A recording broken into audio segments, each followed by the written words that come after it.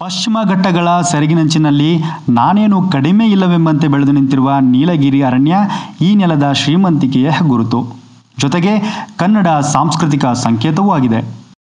ಮೈಸೂರು ಮತ್ತು ಕೊಡಗು ಜಿಲ್ಲೆಗಳಿಗೆ ವಿಶೇಷ ಸೊಬಗು ನೀಡುವುದರೊಂದಿಗೆ ರಾಜ್ಯಕ್ಕೆ ಗಂಧದ ನಾಡು ಎಂಬ ಬಿರುದನ್ನು ತಂದುಕೊಟ್ಟಿದೆ. ಈ ನೀಲಗಿರಿ ಅರಣ್ಯ ನಮ್ಮ ಬದುಕುಗಳ ಮೂಲ ಗುರುತಾಗಿರುವ ನರಮಾನವರನ್ನು ಪೋಷಿಸುತ್ತಿದೆ. ಕರ್ನಾಟಕದ ಮೂಲ ಬುಡಕಟ್ಟುಗಳಾದ ಯರವ ಮತ್ತು ಜೇನುಕುರುಬ ಸಮುದಾಯಗಳು ಇಲ್ಲಿ ಹೆಚ್ಚಿನ ಸಂಖ್ಯೆಯಲ್ಲಿ ನೆಲೆಸಿವೆ. ಎಲ್ಲ ಸಮುದಾಯಗಳಲ್ಲಿರುವಂತೆ ಇವರಲ್ಲೂ ಬಳ್ಳಿಗಳಿವೆ. ವಿಶೇಷವೆಂದರೆ ಮನೆ ದೇವರುಗಳ ಆಧಾರದಲ್ಲಿ ತಮ್ಮ ವಾಸಸ್ಥಳ ವ್ಯಾಪ್ತಿಯನ್ನು ನಿರ್ಧರಿಸಿಕೊಂಡು ಬದುಕುತ್ತಿದ್ದಾರೆ. ತೋಪಿನ ದೇವರಿಗೆ ನಾವು ಸೇರ್ಪಡೆ ಆದವರು, ತೋರಮಂಗಲ ದೇವರಿಗೆ ಸೇರ್ಪಡೆ ಆದವರು ಸುಮಾರು ಜನರಿದ್ದಾರೆ. ಗೋಣಿಗದ್ದೆ ದೇವರಿಗೆ ರಾಶದೊಡ್ಡವರಿಗೆ ಸೇರ್ಪಡೆ ಆಗಿರೋರು ಅವರು ಬೇರೆ ಇದ್ದಾರೆ. ನಾಗರಹೊಳೆಯಲ್ಲಿದ್ದಾರೆ ಅವರು, ನಾಗರಹೊಳೆ ಗೋಣಿಗದ್ದೆ. ಹಿಂಗೆ ನಮ್ಮ ದೇವರು ಸಂಬಂಧಪಟ್ಟಿದ್ದು ಆಯಾಯ ಆ ದೇವರಿಗೆ ಸಂಬಂಧಪಟ್ಟಂಥ ಮಕ್ಕಳು ಆಯಾಯ ಇದರಲ್ಲಿ ಇರ್ತಾರೆ ಅಷ್ಟೇ. ಅದೊಂದು ವಿಲೇಜ್ ಥರ ಇರ್ತದೆ. ಈಗ ನಮ್ಮದು ಇಲ್ಲಿ ತನಕ ಬಾಡ್ರಿ, ಅವ್ರದ್ದು ಅಲ್ಲಿ ತನಕ ಬಾಡ್ರಿ, ಅವ್ರದ್ದು ಅಲ್ಲಿ ತನಕ ಬಾಡ್ರಿ, ಆ ಥರ ಹಂಚ್ಕೊಂಡಿದ್ದಾರೆ. ನಾವು ನಮ್ಮ ದೇವರು ಜಮದಲ್ಲಿ ನಾವಿದ್ದೀವಿ. ಈ ಇಲ್ಲಿರೋ ಮಕ್ಕಳು ಇನ್ನೊಂದು ದೇವ್ರ ಹತ್ರ ಹೋಗಿ ಅಲ್ಲಿ ನಾವು ಬೇರೆ ರೀತಿಯಲ್ಲಿ ಕೃಷಿ ಮಾಡಬೇಕಂತಂದರೆ ಬಿಡಲ್ಲ. ಅದು ಆ ಮಕ್ಕಳು ನಮಗೆ ಯಾವುದಾದ್ರು ಒಂದು ತೀರ್ಮಾನಕ್ಕೆ ಬರಬೇಕು. ಇಂತಹ ಬದುಕುಗಳು ಇವತ್ತು ಛಿದ್ರಗೊಂಡಿವೆ. ಬ್ರಿಟಿಷರು ಭಾರತವನ್ನು ಆಕ್ರಮಿಸಿಕೊಳ್ಳುವ ಪ್ರಯತ್ನಕ್ಕೆ ಅಡ್ಡಲಾಗಿ ನಿಂತವರು ಈ ಗಿರಿಜನರು. ರಾಜಮನೆತನಗಳಿಗೆ, ಸಂಸ್ಥಾನಗಳಿಗೆ ಕಾವಲು ಗೋಡೆಗಳಂತಿದ್ದ ಬುಡಕಟ್ಟು ಜನರನ್ನು ಸೆದೆಬಡಿಯುವುದು ಸೈನಿಕರನ್ನು ಮಣಿಸುವಷ್ಟು ಸುಲಭವಾಗಿರಲಿಲ್ಲ. ಹೀಗಾಗಿ ಅರಣ್ಯವಾಸಿಗಳ ನೆಲೆಗಳನ್ನು ನಾಶಗೊಳಿಸುವ ಪ್ರಯತ್ನಕ್ಕೆ ಬ್ರಿಟಿಷರು ಮುಂದಾದರು. 1850ರಲ್ಲಿ ಬ್ರಿಟಿಷ್ ಸರ್ಕಾರ ಮೊದಲ ಬಾರಿಗೆ ಅರಣ್ಯ ಕಾಯ್ದೆ ತಂತು. ಮುಖ್ಯವಾಗಿ ಅವರಿಗೆ ಅರಣ್ಯದ ಮೇಲೆ ಮತ್ತು ಅರಣ್ಯದ ಒಳಗೆ ಇರುವಂತಹ ಸಂಪತ್ತು ಬೇಕಾಗಿತ್ತು. ಮುಖ್ಯವಾಗಿ ಮರಗಳು, ಅವರಿಗೆ ರೈಲ್ವೆ ಹಳಿಗಳು ನಿರ್ಮಾಣ ಮಾಡೋದಕ್ಕೆ, ಹಡಗು ನಿರ್ಮಾಣ ಮಾಡೋದಕ್ಕೆ ಮರಗಳು ಬೇಕಾಗಿತ್ತು. ಹಾಗೆಯೇ ಭೂಮಿಯ ಅಡಿಯಲ್ಲಿ ಸಮೃದ್ಧವಾದಂತಹ ಖನಿಜ ಸಂಪತ್ತು ಏನಿತ್ತು ಅದು ಅವರಿಗೆ ಬೇಕಾಗಿತ್ತು. ಸೊ ಆ ಕಾರಣದಿಂದಾಗಿ ಅವರು ಅದೊಂದು ರಾಷ್ಟ್ರೀಯ ಸಂಪತ್ತು ಅಂತೇಳಿ ಹೇಳುವಂಥದ್ದನ್ನು ಮೊದಲ ಬಾರಿಗೆ 1854ರಲ್ಲಿ ಘೋಷಣೆ ಮಾಡ್ತಾರೆ. ಆಮೇಲೆ ನಿರಂತರವಾಗಿ ಅವರು ಕಾಡಿನ ಮೇಲಿನ ಅಧಿಕಾರವನ್ನು ಹೆಚ್ಚಿಸಿಕೊಳ್ತಾ ಹೋಗ್ತಾರೆ. ಮತ್ತು ಜನರಿಗೆ ಕಾಡಿನಲ್ಲಿ ಅಧಿಕಾರ ಇಲ್ಲ ಅಂತೇಳಿ ಹೇಳಿ ಜನರನ್ನು ಕಾಡಿನಿಂದ ಹೊರಗೆ ಹೋಗುವುದಕ್ಕೆ ಬೇಕಾದಂತಹ ಕಾನೂನುಗಳನ್ನು ಗಟ್ಟಿ ಮಾಡ್ತಾ ಹೋಗ್ತಾರೆ. ಬ್ರಿಟಿಷರು ಹೇಳಿಕೊಟ್ಟ ಕ್ರೌರ್ಯದ ಪಾಠವನ್ನು ನಮ್ಮವರು ತುಸು ಹೆಚ್ಚೇ ಕಲಿತಿದ್ದಾರೆ ಎನ್ನಬಹುದು. ಹಾಗಾಗಿಯೇ ಬ್ರಿಟಿಷರ ಅಭಿವೃದ್ಧಿ ಮಾದರಿ ವಿಲಾಸಿತನದ ಜೊತೆಗೆ ಭಾರತೀಯರಲ್ಲಿದ್ದ ಶ್ರೇಷ್ಠತೆಯ ರೋಗವು ಜೊತೆಗೊಂಡು ಈ ಗಿರಿಜನರ ಮೇಲಿನ ಕ್ರೌರ್ಯಕ್ಕೆ ಮತ್ತೊಂದು ಆಯಾಮ ಸಿಕ್ಕಂತಾಗಿದೆ. ಇದರಿಂದ ಪಕ್ಕ ಒಂದು ಅಡ್ಲು ಇದೆ, ಆನೆಸತ್ತ ಅಡ್ಲ ಅಂತ. ಆ ಅಡ್ಲಲ್ಲಿದ್ದು ಅಲ್ಲಿಂದ ಅರಣ್ಯ ಕಾನೂನುಗಳಿಂದ, ಅಂದರೆ ರಾಷ್ಟ್ರೀಯ ಉದ್ಯಾನವನ ಯಾವಾಗ ಬಂತು ಅಲ್ಲಿಂದ ನಮ್ಮನ್ನು ಆ ಮನೆಯನ್ನೆಲ್ಲ ಬೆಳೆಸಿ, ಆ ಆನೆ ಸಾಕಾನೆ ಕೈಯಿಂದ ಮನೆಯನ್ನೆಲ್ಲ ಬೆಳೆಸಿ ನಮ್ಮನ್ನು ಇಲ್ಲಿಗೆ ಶಿಫ್ಟ್ ಮಾಡಿದರು. ಇಲ್ಲಿಗೆ ಶಿಫ್ಟ್ ಮಾಡಿ ಹೆಚ್ಚು ಕಡಿಮೆ ನನ್ನೊಂದು ಅಂದಾಜು ಪ್ರಕಾರದಲ್ಲಿ ಒಂದು 3 ಶತಮಾನ ಇಲ್ಲಿ ನಡೀತಾ ಇದೆ. ಗೌರ್ಮೆಂಟ್ ಎಲ್ಲ ಆನೆ ಕೈಲಿ ಮನೆ ತಳಿಸಿ ಗುಡಿಸಲಿಗೆಲ್ಲ ಬೆಂಕಿ ಹಾಕಿ ನಮ್ಮನ್ನು ಹೊರಗೆ ಹಾಕಿದ್ರು ಸರ್. ನಮ್ಮ ಫಸ್ಟಿಂದ ಕಾಡು ಒಳಗಡೆ ಇದ್ದು, ನಮ್ಮ ತಂದೆ ತಾಯಿ ಎಲ್ಲ ಕಾಡು ಒಳಗಡೆ ಇದ್ದು ಜಮೀನು ಮಾಡಿಕೊಂಡು ಗುದ್ದಿಲಿ ಕೆತ್ತನೆ ಬಿತ್ತನೆ ಮಾಡಿಕೊಂಡು ಎಲ್ಲ ಮಾಡ್ಕೊಂಡಿದ್ರು. ಅಲ್ಲಿಂದ ಫಾರೆಸ್ಟ್ನವರು ನಮ್ಮನ್ನ ಎತ್ತಂಗಡಿ ಮಾಡಿಸ್ಬಿಟ್ರು. ಆನೆ ತಗೊಬಂದು ಮನೆ ಬೀಳಿಸ್ತೀನಿ, ಅದು ಬೀಳಿಸ್ತೀನಿ, ಗನ್ನಲ್ಲಿ ಹೊಡೆದು ಸಾಯಿಸ್ಬಿಡ್ತೀನಿ ಅಂತ ಹೇಳ್ಬಿಟ್ಟು ಎಲ್ಲ ಓಡಿಸ್ಬಿಟ್ಟು ಅಲ್ಲಿಂದ ಇನ್ನೊಂದು ಜಾಗಕ್ಕೆ ಹೋದ ಫಾರೆಸ್ಟ್ ಒಳಗಡೆ. ಅಲ್ಲಿಂದ ಸ್ವಲ್ಪ ಜನ ಅಲ್ಲಿನೂ ತಾರಮರ ಆಗ್ಬಿಟ್ರು. ನಮ್ಮ ಜನಾಂಗ ತಾರಮರ ಆಗ್ಬಿಟ್ಟು ಸ್ವಲ್ಪ ಜನ ಬಂದು ಇಲ್ಲಿ ಸೇರ್ಕೊಂಬಿಟ್ರು. ಫಸ್ಟೇ ನಾವು ಅಲ್ಲೇ ಉಳ್ಕೊಂಡಿದ್ದೋ. ಆಮೇಲೆ ಪುನಃ ಆನೆಗಿನೆಲ್ಲ ತಗೊಬಂದು ನಮ್ಮನ್ನ ಮನೆಗಿನೆಲ್ಲ ಬೀಳಿಸಿ ಮಾಡಿಬಿಟ್ರು. ಅಲ್ಲಿಂದ ಅದು ಬಂದು ನಮಗೆ ಇರೋಕ್ಕೂ ಮನೆ ಇಲ್ಲ, ಜೀವನ ಮಾಡೋಕ್ಕೂ ಜಮೀನಿಲ್ಲ. ನಮ್ಮ ಅಜ್ಜಿದ್ರು, ನಮ್ಮ ತಾಯಿದ್ರು, ಅವ್ರ ಅಜ್ಜಿದ್ರು, ಅವ್ರ ತಾಯಿದ್ರು ಎಲ್ಲ ಇದ್ದಿದ್ದು ಅದು ಆ ಕಾಡು ಒಳಗೇನೆ, ಮಂಚನಹಳ್ಳಿ ಕಾಡು ಅಂತ. ಅಲ್ಲಿ ನಾವು ಕಾಡೊಳಗೆ ಭಾರಿ ಚೆನ್ನಾಗಿದ್ದು. ಹಣ್ಣುಗಳು ತಿಂತಿದ್ದು, ಈ ಬೇರೆ ಬೇರೆ ಹಣ್ಣುಗಳು, ಬೇರೆ ಗೆಣಸುಗಳು, ನಾವು ಗೆಣಸು ಗೆಡ್ಡೆ ಜೇನೆಲ್ಲ ತಿಂದು ಬದುಕಿದ್ದು ಭಾರಿ ಚೆನ್ನಾಗಿದ್ದು. ನಮಗಂತೂ ಈ ಕಡೆ ಪ್ರಪಂಚ ಅಂತ ಏನು ಗೊತ್ತಿತ್ತಿಲ್ಲ, ಜನರ ಬೆರೆಯೋದಿತ್ತಿಲ್ಲ. ನಾವು ಅದರೊಳಗೆ ಇದ್ದಿದ್ದು. ಈ ಫಾರೆಸ್ಟ್ನವರು ನಮ್ಮನ್ನ ಓಡಿಸ್ತಾರೆ ಅಂತ ನಮಗೆ ಅದು ಸ್ವಪ್ನದಲ್ಲಿ ನಾವು ಕಂಡಿಲ್ಲ. ನಮ್ಮದಂಥ ಕಾಡು, ನಾವು ಕಾಡೊಳಗಿರ್ಬೋದು ಅಂತಕೊಂಡು ನಾವು ಇದ್ದು. ನಮಗೆ ಇದೇ ಕಾಡಂತ ಆಸೆ ಇತ್ತು. ಹೊರಗೆ ಓಡಿಸಿದ್ರಲ್ವ, ಹೊರಗೆ ಓಡಿಸಿದ ಮೇಲೆ ಸರಿ ರೀತಿಯಲ್ಲಿ ಮನೆ ಕೊಟ್ಟಿಲ್ಲ, ಜಮೀನು ಕೊಟ್ಟಿಲ್ಲ ಅಂತ ಹೇಳಿದ್ರೆ ಹೆಂಗೆ ನಾವು ಜೀವನ ಮಾಡೋದು ಹೆಂಗೆ? ಒಂದು ಹಾಸ್ಪಿಟ್ಲವ್ರು ಬಂದರೆ ಅವತ್ಕೊಳ್ತಾ ಇದ್ದೋ, ಒಂದು ಪೊಲೀಸ್ನವ್ರು ಬಂದರೆ ಅವತ್ಕೊಳ್ತಾ ಇದ್ದೋ. ಅಂಥ ಒಂದು ಪರಿಸ್ಥಿತಿಲಿ ಇದ್ದಂಥವ್ರನ್ನ ನಮ್ಮನ್ನ ತಂದು ಊರೊಳಗಡೆ ಫಾರೆಸ್ಟ್ನವ್ರು ತಳ್ಳಿದ್ರು. ತಳ್ಳಿದ್ರೂ ನಮಗೆ ಭೂಮಿ ಕೊಡ್ತೀವಿ, ನಿಮಗೆಲ್ಲ ಪುನರ್ವಸತಿಗೊಳಿಸ್ತೀವಿ ಅಂತ ನಮ್ಮನ್ನ ಕಳಿಸಿದ್ದಾರೆ ಹೊರಗಡೆ. ಇನ್ನೂ ನಮಗೆ ಯಾವುದು ಕೊಟ್ಟಿಲ್ಲ. ಗೆಣಸು, ನಾರ ಗೆಣಸು, ಬೆಲ್ಲದ ಗೆಣಸು ಅಲ್ಲ, ಗಾಡ್ ಗೆಣಸು, ಎಕ್ಕು ಗೆಣಸು, ನೂರೆ ಗೆಣಸು, ನಾರ ಗೆಣಸು ತಿಂದು, ಕಳ್ಳೆ ಕಾರೆಕಾಯಿ ತಿಂದು ನಾವು ಕಾಡಲ್ಲಿ ಹಣ್ಣು ಪದಾರ್ಥ ಅದು ಇದು ತಿಂದು ಜೀವನ ಮಾಡಿದವರು ಸರ್ ನಾವು. ಈಗ ನಾವು ಇದ್ದ ಜಾಗನ ನಿಮಗೆ ಕೊಡೋದಿಲ್ಲ. ನೀವು ದಾಖಲು ಮಂಟಿ ತಗೊಬನ್ನಿ, ನೀವು ಇದ್ದ ದಾಖಲು ತಗೊಬನ್ನಿ, ವಯಸ್ಸಾದ ಜನನ ಕರೆಸಿ, ಆಗ ನಿಮಗೆ ಈಗ ಕೊಡೋಕ್ಕಾಗೋದಿಲ್ಲ ಅಂತ ಹೇಳಿ ತಿರ್ಗಾ ಗೌರ್ಮೆಂಟಿಂದ ವಾಪಸ್ ಮಾಡಿದ್ದಾರೆ ಉತ್ತೇನಹಳ್ಳಿ ಹಾಡಿಗೆ. ಈ ರೀತಿ ಅನಾಥರಾಗಿ ಹೊರಬಿದ್ದವರನ್ನು ನೋಡಿ ನಮ್ಮವರು ನಮ್ಮ ಜೊತೆಗೇ ಇರಲಿ ಎಂದು ಇವರಿಗಿಂತಲೂ ಮೊದಲು ಬೀದಿ ಪಾಲಾಗಿದ್ದ ಗಿರಿಜನರೇ ಈಗ ಇವರಿಗೆ ಆಶ್ರಯ ಕೊಟ್ಟಿದ್ದಾರೆ. ಯಾರೋ ಒಬ್ಬರು ಹಿಡ್ಕೊಂಡಿದ್ರು, ಅವರು ಜಮೀನು ಮಾಡೋದ್ರಲ್ಲೇ ನಮಗೆ ನಮ್ಮ ಜನ ಇರಿ ಅಂತ ಹೇಳ್ಬಿಟ್ಟು ಸ್ವಲ್ಪ ಜಾಗ ಕೊಟ್ಬಿಟ್ಟು ಕೂರ್ಸವ್ರೆ. ನಾಳೆ ದಿವಸ ಅವರು ನೀವು ಎದ್ದು ಹೋಗಿ ನಮಗೆ ಇಲ್ಲಿ ಜಮೀನು ಬೇಕಂದರೆ ನಮಗೂ ಎಲ್ಲೂ ಹೋದರೂ ಎಲ್ಲೂ ಜಾಗ ಇಲ್ಲ. ಇವರು ಬೆಂಕಿ ಹಾಕಿ ಗುಡಿಸಿಲಿಗೆಲ್ಲ ಹೊರಗೆ ಹಾಕಿದ ಟೈಮಲ್ಲಿ ಕೈ ಕಾಲು ಹಿಡಿದು ನಮಗೆ ಇಷ್ಟಾಗಲ್ಲ ಒಂದು ಗುಡಿಸಿಲಕ್ಕೆ ಅಷ್ಟು ಜಾಗ ಕೊಡಿ, ಕೂಲಿ ಮಾಡಿ ನಮ್ಮ ಮಕ್ಕಳು ಸಾಕೋತೀವಿ ಅಂತ ಅವ್ರು ಕೈ ಕಾಲು ಹಿಡಿದು ಕೇಳ್ಕೊಂಡಿದ್ದೀವಿ. ಅದು ಬಿಟ್ಟರೆ ಇನ್ನು 14 ಕುಟುಂಬಕ್ಕೆ ಜಮೀನು ಇದೆ. ಆ ಹಾಡಿಗೆ ಬಂದು ನಾವು ಕಾಡಂದ ಹೊರಗೆ ಹಾಕಿದಾಗ ಅಲ್ಲಿಗೆ ಸೇರ್ಕೊಂಡಿದ್ದೀವಿ. 14 ಕುಟುಂಬಕ್ಕೆ ಜಮೀನು ಇದೆ. ಇನ್ನು 86 ಕುಟುಂಬಕ್ಕೆ ಜಮೀನು ಇಲ್ಲ. 100-150 ಕುಟುಂಬ ಇದ್ದೇವೆ ಇಲ್ಲಿ. ಒಂದು 20 ಜನಕ್ಕೆ ಜಮೀನು ಐತೆ, ಅದಕ್ಕೆ ಯಾವ ಹಕ್ಕುಪತ್ರ ಏನೂ ಇಲ್ಲ, ಅದು ಸರ್ವೇನೂ ಆಗಿಲ್ಲ. ಹಿಂದೆ ಕಾರ್ಡ್ ಇರುವಾಗ ಅವರು ಬಂದು ಫಸ್ಟ್ ಬಂದುಬಿಟ್ರಲ್ಲ, ಅವರು ಬಂದು ಕಾರ್ಡ್ ಕಡ್ದು ಜಮೀನು ಮಾಡಿದ್ರು. ಅದು ಕಂದಾಯ ಜಮೀನಾಗಿ ಮಾರ್ಪಾಡಿಲ್ಲ. ಅದು ಈಗಲೂ ಅವ್ರ ಹೆಸರಲ್ಲಿ ಯಾವ ಖಾತೆ ಗೀತೆ ಆಗಿ ಯಾವುದು ಹಕ್ಕುಪತ್ರನೂ ಇಲ್ಲ. ಅವ್ರು ನಾಳೆ ದಾಟು ಅಂದರೆ ದಾಟಿ ಹೋಗ್ಬೇಕು. 25 ಜನರ ಜಮೀನಲ್ಲಿ ಇದು ಸರಿಯಾಗಿ ಜಮೀನು ಇಲ್ಲ. ಇಲ್ಲಿ ಎಲ್ಲ ತೀರಾ ಒತ್ತುವರಿ ಆಗ್ಬಿಟ್ಟು ಉಂಟು. ಈಗ ರೈತರು ಎಲ್ಲ ಒತ್ತರಿಸ್ಕೊಂಡು ಬಂದುಬಿಟ್ಟಿದ್ದಾರೆ. ಅರಣ್ಯವಾಸಿಗಳನ್ನು ಒಕ್ಕಲೆಬ್ಬಿಸಲು ಅಧಿಕಾರಿಗಳು ದೌರ್ಜನ್ಯದ ಹಾದಿಯೊಂದಿಗೆ ನಯ ನಾಜುಕಿನ ತಂತ್ರಗಾರಿಕೆಗಳನ್ನು ಬಳಸಿಕೊಂಡಿದ್ದಾರೆ. ಅದರಲ್ಲಿ ಯಶಸ್ವಿಯೂ ಆಗಿದ್ದಾರೆ. 10 ಎಕರೆ ಜಮೀನು ಕೊಡ್ತೀವಿ ಅಂತ ಹೇಳಿದ ಆಸೆಗೆ ನಾವು ಏನು ಮಾಡಿದ್ದೀವಿ, 10 ಎಕರೆ ಸಿಗ್ತಾಯಿಲ್ಲ ಹೇಳಿ 5 ಎಕರೆ ನಮ್ಮ ಜಮೀನು ಮಾಡ್ಕೊಳ್ಳಿಕ್ಕೆ ಆಗ್ತದೆ. 5 ಎಕರೆನು ಸೌದೆಗೆ ಮತ್ತು ಹುಲ್ಲುಗಾವಲಾಗಿ ದನಕರ ಮೇಯಿಸ್ಕೊಳ್ಳೋಕ್ಕೆ ನಮಗೆ ಈಜಿ ಆಗ್ತದೆ ಅಂತ ಹೇಳಿ ನಾವು ಇದನ್ನು ಅವರ ಮಾತಿಂದನೇ ನಾವು ಇಲ್ಲ ನೀವು ತೊಂದರೆ ಕೊಡ್ತೀರಾ ಅಂತ ಹೇಳುವಂಥ ಮಾತು ನಾವು ಮಾತಾಡಿಲ್ಲ. ಅವರಿಗೆ ಒಳ್ಳೆ ರೀತಿಯೇ ಮಾತಾಡಿ ನಾವು ಬಂದಿದ್ದೀವಿ. ಬಂದಾಗ ಇವರು ಇಲ್ಲಿ ಬಂದಾಗನೇ ಏನು ಹೇಳಿದ್ರು ಅಂದರೆ, ನಿಮಗೆ ನೀವಂತೂ ಕೊಡಗಿಗೆ ಹೋಗೋ ಮಟ್ಟದಲ್ಲಿಲ್ಲ, ನಿಮ್ಮನ್ನ ಅಷ್ಟು ರೀತಿಯಲ್ಲಿ ನಾವು ನೋಡ್ಕೋತೀವಿ, ನಿಮ್ಮನ್ನ ಮಾದರಿ ಮಾಡ್ತೀವಿ ಅಂದರು. ಮಾದರಿ ಮಾಡ್ತೀವಿ ಅಂತ ಹೇಳುವಾಗ ನಮಗೆ ಖುಷಿ ಆಯಿತು. ಮಾದರಿ ಅಂದರೆ ಟ್ರ್ಯಾಕ್ಟ್ರ್ ಕೊಡ್ತೀವಿ, ನೀವು ಏನು ಎಲ್ಲ ನಿಮಗೆ ಎಲ್ಲ ಮಾಡಿ ಸೊಸೈಟಿಯಿಂದ ಎಲ್ಲ ಮಾಡಿ ನೀವು ಹೊರಗಡೆ ಅಂತೂ ಹೋಗುವಂಥ ಇದೇ ಇಲ್ಲ. ಈಗಲೂ ಕೊಡಗಿಗೆ ಕೆಲಸ ಹೋಗೋದು ಹೋದರೆ ಅವನ 5 ರೂಪಾಯಿ ಕಂಡುಕೊಳ್ಳೋದಿಲ್ಲ. ಕೊಡಗಿಂದನೇ ಜೀವನ. ಇಲ್ಲಿ ಗಂಟ 18 ವರ್ಷ ಆಗಿದೆ, ಕೊಡಗಿಂದನೇ ಜೀವನ. ನಮ್ಮ ಇಲ್ಲಿ ಅವರು MLAಗಳು ಇದ್ದಾರೆ, 10 ವರ್ಷ ಕೆಲಸ ಮಾಡಿದ್ದಾರೆ, 10 ವರ್ಷ ಗೆದ್ದಿದ್ದಾರೆ. ಅದರಲ್ಲಿ ನಮ್ಮ ಜನಕ್ಕೆ ಅಂತೂ ಒಂದು ಕೆಲಸ ಮಾಡಿಕೊಟ್ಟಿಲ್ಲ. ಅವ್ರು ಹೇಳೋದೇನೆಂದರೆ, ಈಗ ಎಲೆಕ್ಷನ್ ಬಂತು, ಕಾಲಿಡಿಯೋಕ್ಕೆ ಬರ್ತಾರೆ. ಕಾಲಿಡಿಯೋಕ್ಕೆ ಬಂದು ಅಪ್ಪ ನಾನು ಈಗ ಬಂದುಬಿಟ್ರೆ ಏನು ಒಳ್ಳೆ ಮಾದರಿ ಮಾಡ್ತೀನಿ ಅಂತ ಹೇಳ್ತಾರೆ. ಅವರ ಹೇಳಿದ ಮಾತು ಅದು ಒಂದು ಇದೆ. ಅವರ ಹೇಳಿದ ಮಾತು ಏನಂದರೆ, ನಿಮಗೇನೆ ಆಲ್ ಇಂಡಿಯಲ್ಲಿ ಹಣಗಳು ಬಂದರೆ ನಿಮಗೇನೇ ಒಂದು ಸೊಸೈಟಿ ಮಾಡ್ತೀವಿ. ಇವತ್ತು ಕೂಡ ಸೊಸೈಟಿ ಆಗಿಲ್ಲ, ಇವತ್ತು ಕೂಡ ಆಗಿಲ್ಲ.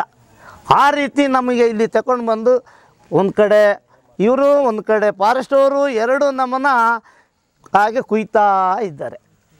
ಈ ಕುಯ್ಯ ಮಟ್ಟ ಇದ್ದಿದ್ರೆ ನಾವು ಅಲ್ಲಿಂದ ಬಿಟ್ಟು ಇಲ್ಲಿ ಬರೋಕ್ಕಿತ್ತಿಲ್ಲ. ನಮಗೆ ಅಲ್ಲೇ ಸಾಕಾಗಿತ್ತು, ಅಲ್ಲೇ 1 ಎಕರೆ ಸಾಕಾಗಿತ್ತು. ಇಲ್ಲಿ 10 ಎಕರೆ ಕೊಟ್ಟರೆ ಅಲ್ಲಿ 2 ಎಕರೆ ಸಾಕು. ಅದು ಭೂಮಿಯಲ್ಲಿ ಕರೆಕ್ಟಾಗಿ ಅವರೇ ಮೋಸ ಇದೆ ಅಂತ ಹೇಳಿನೇ ಅವ್ರು ತಗೊಂಡು ಬಂದು ಇಲ್ಲಿ ಕೂರಿಸಿರೋ ನಮ್ಮನ್ನು. ಯಾಕೆ ಫಸ್ಟು ಊರವರು ಏನು ಮಾಡಿದ್ದಾರೆ, ಆವಾಗ ಕಾಡು ಕಳೆದಿದ್ದಾರೆ, ಅವರು ಫಸ್ಟಲ್ಲಿ ಭೂಮಿ ಮಾಡಿದ್ದಾರೆ. ಈಗ ಇತ್ತೀಚೆಗೆ ಅವರು ಇದನ್ನು ಬಿಡಿಸಿ ನಮ್ಮನ್ನು ಕರ್ಕೊಂಡು ಬಂದು ಈಗ ಅವರೇ ಅರ್ಜಿ ಹಾಕಿ ಕೂತಿದ್ದಾರೆ. ಅದೀಗನೇ ಅದು ಏನೋ ಈಗ ಕೊಟ್ಬಿಡ್ತಿದ್ರು ಪಾಣಿ. ಆ ಪಾಣಿ ಕೊಡಲಿಕ್ಕೆ ಏನೋ ನಾವು ಸ್ವಲ್ಪ ಮಟ್ಟದಲ್ಲಿ ಬುದ್ಧಿ ಇದ್ದು ಆವಾಗ ಯಾವಾಗಲ್ಲಿ ಧರಣಿ ಕೂರೋಕ್ಕೆ ಶುರು ಮಾಡಿದೋ ಅವತ್ತು ಸ್ಟಾಪ್ ಮಾಡಿದ್ದಾರೆ. ಇಲ್ಲ ಅಂದರೆ ನಮಗೆ ಜಮೀನು ಇಲ್ಲ, ಇದೇ ಮನೆ ಇದು ಕಿತ್ತೋಗಿದೆ ಅಲ್ಲ ಮನೆ. ಇಲ್ಲಿ ಈ ಮನೆ ಕೂಡ ಒಳ್ಳೆ ಮನೆ ಕಟ್ಟಿಕೊಟ್ಟಿಲ್ಲ. ಒಳ್ಳೆ ಮನೆ ಅಂದರೆ ಬಿದ್ದೋಗಂಥ ಮನೆ, ಇದಕ್ಕೆ ಸೇರಿಸಿರೋದಕ್ಕೆ ಮನೆ ಅಂತ ಆಗಿರೋದು. ಇಲ್ಲ ಅಂದರೆ ಇದು ಮನೆ ಇಲ್ಲ, ಒಂದು ಕಲ್ಲು ಮೇಲೆ ಕೂತದೆ. ಈ ರೀತಿ ಕಾಡಿನಿಂದ ನಾಡಿನ ಬೀದಿಗೆ ತಳ್ಳಲ್ಪಟ್ಟ ಗಿರಿಜನರಿಗೆ ಆಶ್ರಯ ನೀಡುವುದಾಗಿ ಮುಂದೆ ಬಂದ ಶ್ರೀಮಂತರು ತಮ್ಮ ತೋಟಗಳಲ್ಲಿ, ಎಸ್ಟೇಟ್ಗಳಲ್ಲಿ ಬಿಟ್ಟಿ ಚಾಕರಿಗಳನ್ನು ಮಾಡಿಸಿಕೊಳ್ಳುತ್ತಿದ್ದಾರೆ. ಬೆಳಿಗ್ಗೆ 7 ಗಂಟೆಗೆ ಹೋದರೆ ಮಧ್ಯಾಹ್ನ 1 ಗಂಟೆಗೆ ಊಟಕ್ಕೆ ಬಿಡ್ತಾರೆ. ಊಟ ಆದ ತಕ್ಷಣ ಅಲ್ಲಿ ಒಂದು 5 ನಿಮಿಷಕ್ಕೆ ಉರ್ಲಿಕ್ಕೆ ಬಿಡೋದಿಲ್ಲ. ಆಗ ಪುನಃ ಕೆಲಸಕ್ಕೆ ಕರೀತಾರೆ ಸಾವುಕಾರು. ಆ ಸಾವುಕಾರು ಬಂದು ಕೆಲಸ ಜಾಗದಲ್ಲಿ ಕೂತ್ಕೊಂಡು ಸಾಯಂಕಾಲ 5 ಗಂಟೆ ಆದರೆ ಕೆಲಸ ಬಿಡೋದಿಲ್ಲ. 8 ಗಂಟೆ 9 ಗಂಟೆ ಕೆಲಸ ಮಾಡಬೇಕು. ಬರೀ 50 ರೂಪಾಯಿ ಸಂಬಳಕ್ಕಾಗಿ ನಾವು ಅಂಥ ಪರಿಸ್ಥಿತಿಯಲ್ಲಿ ನಾವು ಒದ್ದಾಡಿದ್ದೀವಿ.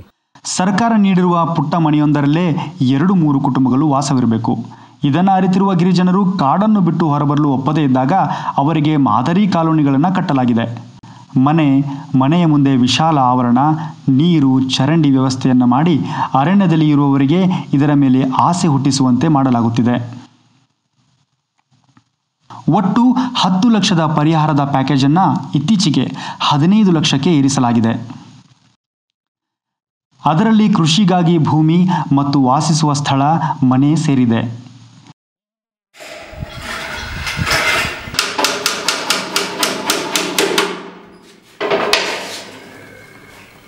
ಅರಣ್ಯ ಬದುಕಿನ ಮುಂದೆ ನಿಮ್ಮ ಕಾಂಕ್ರೀಟ್ ಗೂಡುಗಳು ಏನೇನೂ ಅಲ್ಲ ಎಂದು ತಿರಸ್ಕರಿಸಿ ವಾಸಿಸುತ್ತಿರುವ ಹಾಡಿಗಳಲ್ಲಿ ಇಂದಿಗೂ ಅಧಿಕಾರಿಗಳು ದೌರ್ಜನ್ಯ ಮೆರೆಯುತ್ತಿದ್ದಾರೆ.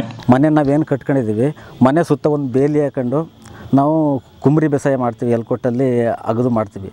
ಮತ್ತು ನಮ್ಮ ಬೆಳೆಗೆ ಒಂದು ಭದ್ರತೆ ಅಂದ್ಕೊಂಡು ಒಂದು ಬೇಲಿಯನ್ನು ಕಟ್ಟಿದಾಗ ಆ ಬೇಲಿನೂ ಸಹ ಅರಣ್ಯ ಇಲಾಖೆಯವರು ಕಟ್ಟಕ್ಕೆ ಬಿಡೋಲ್ಲ.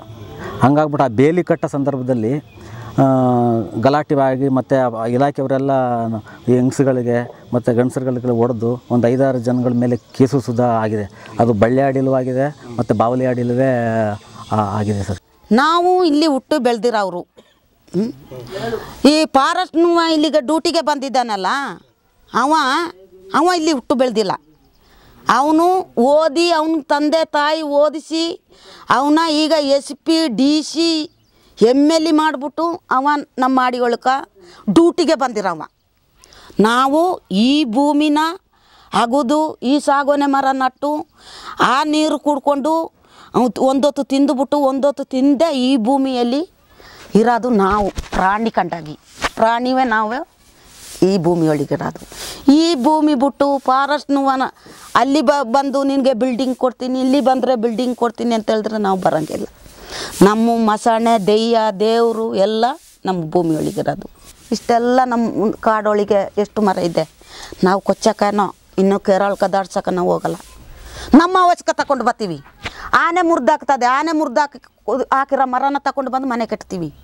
ಇವನು ಫಾರೆಸ್ಟ್ನು ಬಿಲ್ಡಿಂಗ್ಗಳಿಗೆ ಇದ್ದಾನೆ. ನಾವು ಆನೆ ಮುರಿದಿರ ಮರ, ಸಣ್ಣ ಪುಟ್ಟ ಮರ ತಗೊಂಡು ಬಂದು ಮನೆ ಕಟ್ಕೋತೀವಿ ನಮ್ಮ ಜೀವನಕ್ಕೆ ಬೇಕಾಗಿ. ಹಂಗೆ ನಾವು ಮಾಡಿ ತಿಂದು ಮಾಡಿ ಬಂದು ಈಗ ಅದಕ್ಕೀಗ ನಮಗೆ ನಮ್ಮ ಮೇಲೆ ಕೇಸು ಇವ್ರು ಮಾಡಿರೋದು. ಮನೆ ಕೆಟ್ಟು ನಾವು ರಾಗಿ ಬಿತ್ತಿ ಬೇಲಿ ಕಟ್ಟೋದಕ್ಕೆ ಇವನು ಬಂದ ಬರೋರೆಲ್ಲ ಬಂದು ಗಿಡ್ಸಲಿ ಹಿಡ್ಕೊಂಡು ನಮಗೆ ಒದ್ದು ಮಾಡಿ ಈಗ ನಮ್ಮ ಮೇಲೆ ಕೇಸ್ ಮಾಡಿರೋದು. ನಿನ್ನೆ ಮೊನ್ನೆಂದೆಲ್ಲ ಈ ಫುಲ್ಲು ನಮ್ಮ ಮನೇಲಿ ಊಟ ಮಾಡೋಕ್ಕೆ ಅವಕಾಶ ಇಲ್ಲ ನಮಗೆ. ನಾವು ನೀರು ಕುಡ್ಕೊಂಡು ಕಾಲ ಮಾಡಿಕೊಂಡು ಇಲ್ಲಿ ಅಲ್ಲಿ ನಾವು ತಿರುಗಾಡ್ಕೊಂಡು ನಡೆಯೋದು. ಪೊಲೀಸ್ನು ಬಂದು ಮನೆ ನುಗ್ಗೋದು. ಈಗ ಜಾಮೀನು ತಗೊಳ್ಳೋಕೆ ಕೂಡಿ ನಮಗೆ ಆರು ಇಲ್ಲ ಇಲ್ಲಿ. ನಮಗೆ ಪಟ್ಟೆ ಪಾನಿ ಇದ್ದಿರಲ್ವ ನಮ್ಮ ಜಮೀನಲ್ಲಿ ಒಬ್ಬ ಆದಿವಾಸಿಗೆ ಇದ್ದಿರಲ್ವ ಹೇವನಾರ್ವೆ ನಮ್ಮ ಜೊತೆಗೆ ಬರೋದು. ಮನೆ ಕಟ್ಸೋಕ್ಕೆ ಬಿಡಲ್ಲ. ಮನೆ ಕಟ್ಸೋಕ್ಕೆ ಆಗ ಫಾರೆಸ್ಟ್ನವ್ರು ಬರ್ತಾರೆ, ಒಂದು ಸೌದೆಗೆ ಬಿಡೋಕ್ಕಿಲ್ಲ. ಅವ್ರದ್ದು ಅದೇ ತೊಂದರೆ. ನೀರು ಮಡಗಬೇಕಂತ ಹೇಳಿದ್ರೆ ಫಾರೆಸ್ಟ್ನವ್ರು ಅಲ್ಲಿ ಬಂದು ನಿಲ್ತಾರೆ. ಇಲ್ಲಿ ನೀರು ಮಡಗಿಸ್ಬೇಡ, ಟ್ಯಾಂಕಿ ಮಡಗಿಸ್ಬೇಡ ಅದಂತ ಬೈತಾರೆ ಅವರು. ಕರೆಂಟಿಗೆ ಕೊಡೋಕ್ಕಿಲ್ಲ, ಆನೆ ಸತ್ತೋಗ್ತೇನೆ ಅಂತ ಕರೆಂಟ್ ಕೊಟ್ಟರೆ. ಅದಕ್ಕೆ ತೇಕು ತೋಟದಲ್ಲಿ ಕರೆಂಟ್ ಕೊಡೋಕ್ಕಿಲ್ಲ ಅಂತ ಹೇಳ್ತಾರೆ. ಈ ಕರೆಂಟ್ ಕಂಬಿನವ್ರು ಹೇಳ್ತಾರೆ ಇದೆಲ್ಲ ಆರಂಭ ಮಾಡಿ ಫಾರೆಸ್ಟ್ನವ್ರು ಯಾಕೆ ಬಿಡಲ್ಲ ಅಂತ. ಕರೆಂಟ್ ಕಂಬಿನವ್ರು ಎಲ್ಲ ಬಂದು ಬೈತಾರೆ. ಫಾರೆಸ್ಟ್ನವ್ರು ಯಾಕೆ ಜಾಗ ಕೊಡಲ್ಲ, ಜಾಗ ಉತ್ಕೊಂಡು ಹೋಗ್ತಾರೆ ಹಾಗೆ ಹೀಗೆ ಅಂತ ಅವರೇ ಬಂದು ಹೇಳ್ತಾರೆ. ಮಾಡೋಕ್ಕೆ ಬಿಡಲ್ಲ. ಇದೆಲ್ಲ ಕಾಡು ಸರಿಯಾಕೆ ಹೋದರೆ ಬಂದು ಕಡ್ಕತ್ತಿ ಕಿತ್ಕೊಳ್ಳೋದು. ಅಗಿತಿದ್ರೆ ಕೈ ಕೊಟ್ಟು ಕಿತ್ಕೊಳ್ಳೋದು ಹಾಗೆಲ್ಲ ಮಾಡ್ತಾರೆ ಸರ್. ನಾವು ಇನ್ನೆಲ್ಲೂ ಸಾಯದ.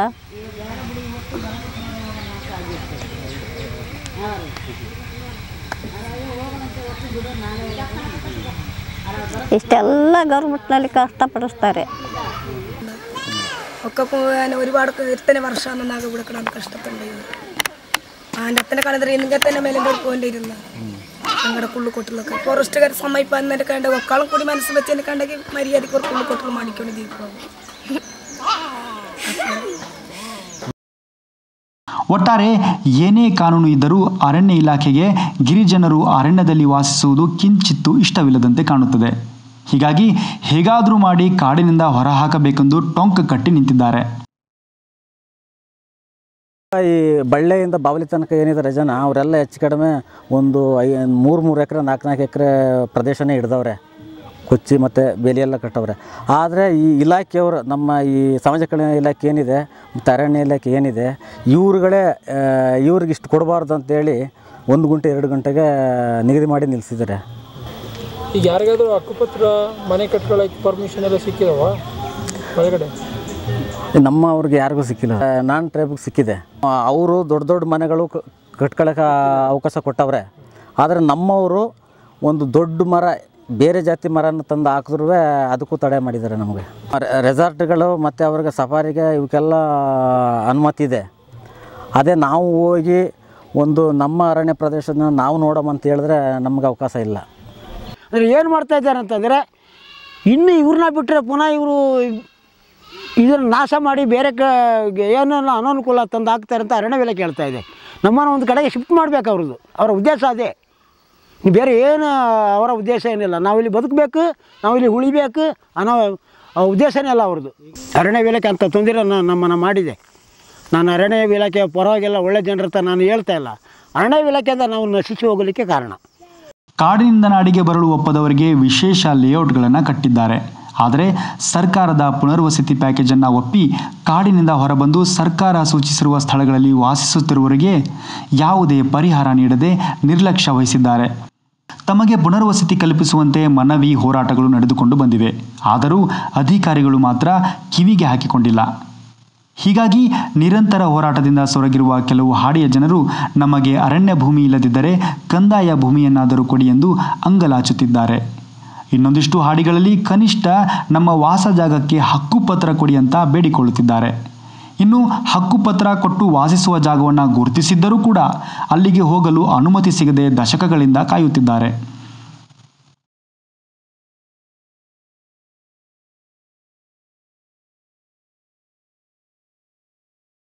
ಒಟ್ಟು 200 ಕುಟುಂಬ ಉಂಟು ನಮ್ಮ ಗಿರಿಜನರು. A colony, B colony, B ಆಡಿ, ಎ ಆಡಿ ಅಂತ 200 ಜನ ಇದ್ದೀವಿ ನಾವು. ಮತ್ತು ತಾಲೂಕಲ್ಲೇ 38 ಆಡಿ ಇದ್ದೇವೆ ತಾಲೂಕಲ್ಲಿ. ಇದೇ ಥರ ಸ್ಟ್ರೈಕು, ನಾವು ಸ್ಟ್ರೈಕು ಮಾಡ್ತಾನೆ ಇದ್ದೀವಿ. ಇನ್ನೂ ಮುಂದಕ್ಕೆ ಮಾಡಬೇಕು. ನಮಗೆ ಅದ್ರ ಮೊದಲು ಬುದ್ಧಿ ಇತ್ತಿಲ್ಲ. ಒಂದು ಜನರ ಕಂಡ್ರೆ ನಮಗೆ ಹೆದರಿಕೆ ಮಾತಾಡೋಕ್ಕೆ, ಇಷ್ಟು ಮಾತಾಡೋಕ್ಕೆ ನಮಗೆ ಬರ್ತಾ ಇತ್ತಿಲ್ಲ. ನಮ್ಮ ಇವರು ಬಂದು ಮಾಹಿತಿನ ಕೊಟ್ಟು ನಮಗೆ ಇಷ್ಟು ಮಾಹಿತಿನೇ ಇಲ್ಲ. ಮಾಹಿತಿನ ಕಳ್ಕೊಂಡು ಸಂಘಟನೆ ಮುಖಾಂತರ ಮಾಹಿತಿ ಕಳ್ಕೊಂಡು ನಾವು ಈಗ ಸ್ಟ್ರೈಕಿಗೆ ಕೂಗ್ತಾ ಇದ್ದೀವಿ. ನಾವು ಒಂದು ಎಲ್ಲರಂಗೆ ಮನುಷ್ಯರಲ್ವಾ, ನಾವೊಂದಷ್ಟು ಇಷ್ಟು ಬೆಳಿಬೇಡುವ, ನಮಗೆ ವ್ಯವಸ್ಥೆ ಮಾಡಬೇಡುವ, ನಮಗೆ ಎಲ್ಲ ಸೌಲಭ್ಯ ನಾವು ಮನಸ್ಸನಾಗೆ ನಮಗೆ ಬೇಡುವ, ನಮಗೆ ಬೇಕು. ಅದನ್ನೇ ನಾವು ಕೇಳ್ತಾ ಇದ್ದೀವಿ. ಸರ್ಕಾರ ಒಟ್ಟಿಗೆ ನಾವೇನು ಜಗಳಕ್ಕೆ ಹೋಗಿಲ್ಲಲ್ಲ, ಹೊಡೆದಾಟಕ್ಕೆ ಹೋಗಿಲ್ಲಲ್ಲ, ಕತ್ತಿ ತಗೊಂಡು ಕಡಿತೀವಿ ಅಂತ ಹೋಗಿಲ್ಲಲ್ಲ. ಕೊಡಿ, ನಮಗೆ ಇಷ್ಟಾಗಲ್ಲ ಜಮೀನು ನಾವು ಬೆಳ್ಕೊಳ್ಳೋಕ್ಕೆ ಒಂದು ಮನೆ ಕೊಡಿ. ನಮ್ಮ ಮಕ್ಕಳಿಗೆ ಸರಿಯಾದ ರೀತಿಲಿ ಒಂದು ಇದ್ದೇ ಬೇಕು. ಇದನ್ನು ನಾವು ಕೇಳ್ತಾ ಇಲ್ಲ. ಅದೇ ನಾವು ಏನಾದ್ರು ಬೇರೆ ಕೇಳ್ತೀವಿ. ನಮಗೆ ಅಷ್ಟು ಇಷ್ಟು ಈಗ ಅವರು ಫಾರೆಸ್ಟಲ್ಲಿ ಕೊಡೋದಾದರೆ ಕೊಡೋಕ್ಕಾಗಿಲ್ಲ ಅಂದರೆ ಸರ್ವೆ ನಂಬರ್ ಬೇಕಷ್ಟು ಇದೆಯಲ್ಲ, ಕೊಡಲಿ. ನಾವೇನು ಅಷ್ಟೇ ಬೇಕು ಇಷ್ಟೇ ಬೇಕಂತ ಕೇಳೋಕ್ಕಿಲ್ಲ. ಒಂದು 2 ಎಕರೆ ಕೊಡಲಿ ನಮಗೆ. ನಾವು ಅದಲ್ಲಿ ಎಲ್ಲ ಮನುಷ್ಯನಂಗೆ ಬೆಳೆ ಬೆಳ್ಕೊಂಡು ವ್ಯವಸಾಯ ಮಾಡ್ಕೊಂಡು ನಾವು ಇರೋದಿಲ್ವಾ? ಅದನ್ನು ನಾವು ಕೇಳ್ತಾ ಇದ್ದೀವಿ. ಸರ್ಕಾರ ಒಟ್ಟಿಗೆ ಇದೇನೇ ಜಗಳ ಮಾಡೋದು ನಾವು. ಒಂದು 7-8 ವರ್ಷಗಳಿಂದ ನಾವು ನಮ್ಮ ಭೂಮಿಗಾಗಿ ಹೋರಾಡ್ತಾ ಬಂದಿದ್ದೀವಿ. ಆದರೆ ಯಾವುದೇ ಮಾಹಿತಿ ಇಲ್ಲದೆ ಸರ್ಕಾರ ನಮ್ಮನ್ನ ಇನ್ನೂ ಗಮನಕ್ಕೆ ತಗೊಂಡಿಲ್ಲ ಅಂತ ಕಾಣ್ತಾ ಉಂಟು. ಯಾಕೆ ತಗೊಂಡಿಲ್ಲ ಅಂತೇಳಿದರೆ, ನಾವು ಅಷ್ಟೊಂದು ತಿಳುವಳಿಕೆ ಇಲ್ಲದೆ ಕಾಡಿಂದ ಹೊರ ಹಂಚಿನಿಂದ ಬಂದವರು. ಇವಾಗ ನಿಂತುಕೊಂಡು ಮಾತಾಡ್ತೀವಿ ಅಂತ ಒಂದು ಸ್ವಲ್ಪ ಧೈರ್ಯ ಇದೆ. ಆವಾಗ ಧೈರ್ಯ ಇಲ್ಲದ ಕಾರಣ ನಾವು ಹಿಂದುಳಿದ ಜನನೇ ಅಂತ ನಮ್ಮನ್ನ ಅಷ್ಟರ ಮಟ್ಟಿಗೆ ಕೀಳಾಗಿ ಸರ್ಕಾರನೇ ಇಟ್ಟುಕೊಂಡಿತ್ತು ಅಂತ ಕಾಣಿಸ್ತದೆ.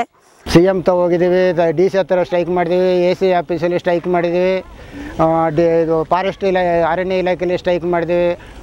ಕೊಡ್ತೀವಿ ಅಂತೇಳಿ ನಾವು ಸುಳ್ಳು ಭರವಸೆ ಹೇಳ್ಕೊಂಡು ಇದೇ ತಳ್ಕೊಂಡು ಬಂದ್ಬಿಟ್ಟು ನಮ್ಗೆ ಯಾವ ಇದು ಇಲ್ಲ. ಮನೆ ಯಾವಾದರೂ ಕೊಟ್ಟಿಲ್ಲ ಪರವಾಗಿಲ್ಲ, ನಮಗೆ ಜಮೀನು ಕೊಟ್ಟರೆ ಸಾಕು.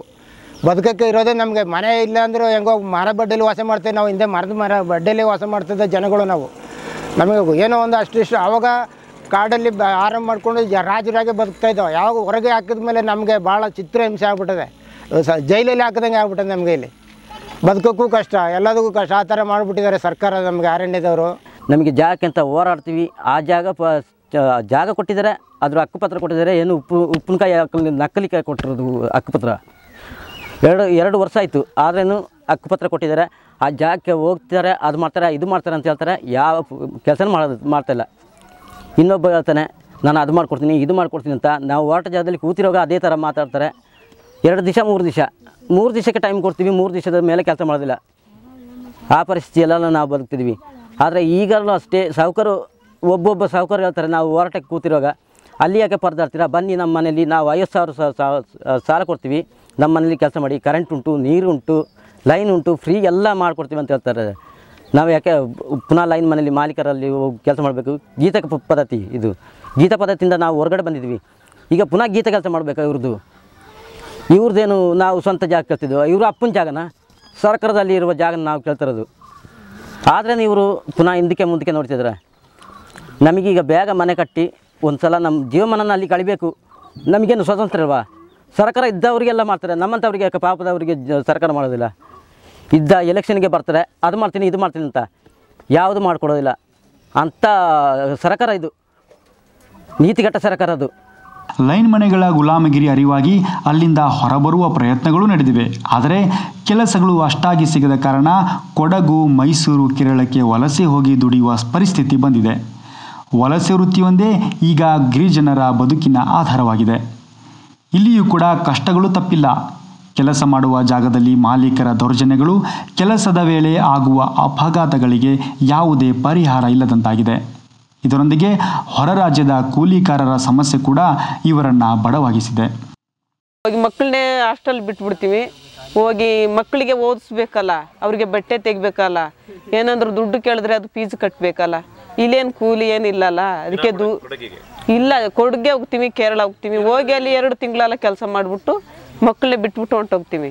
ಅಲ್ಲಿ ಕೇರಳದಲ್ಲಿ ಅಂದರೆ ಏನಾದರೂ ಪಾತ್ರೆ ಉಜ್ಜೋದು, ಮನೆ ತೊಳೆಯೋದು, ಅದು ಹೋಗಿ 1 ತಿಂಗಳು ಮಾಡ್ತೀವಿ.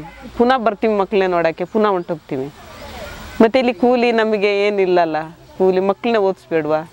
ನಾವು ಹಿಂಗೆ ಇದಾದಂದ್ರೆ ನಮ್ಮ ಮಕ್ಕಳು ಇನ್ನೂ ಮುಂದುವರಿಬೇಕು, ಅವ್ರು ಇನ್ನೂ ಚೆನ್ನಾಗಿ ಓದಿ ಚೆನ್ನಾಗಿ ಏನಂದ್ರೆ ತಗೊಳ್ಬೇಕಂತ ನಮಗೆ ಅದೇ ಇದು ಯೋಚನೆ ಮಾತ್ರ. ಅದಕ್ಕಾಗಿ ಕೂಲಿ ಕೆಲಸ ಮಾಡಿ ಮಕ್ಕಳನ್ನ ಓದಿಸ್ತೀವಿ. ಮಂಗ ಕೆಲ್ಸಕ್ಕೆ ಹೋಗ್ಬಿಟ್ಟನಿಲ್ಲ, ಕೂಲಿಗೆ ಕೊಡು ಕಡೆ ಅವ ಬರೋ ಗಂಟೆನೂ ಈಗೇನೆ ಕೂತಿರೋದು. ಸಂಬಳ ಸಿಗ್ತದಲ್ಲ 500 ರೂಪಾಯಿ, ಅದನ್ನ ಕಾಲ ಮಾಡ್ಕೊಂಡು ಜೀವನ ಮಾಡೋದು. ಕೂಲಿ ಸರಿಯಾಗಿ ಸಿಕ್ಕೋದಿಲ್ಲ.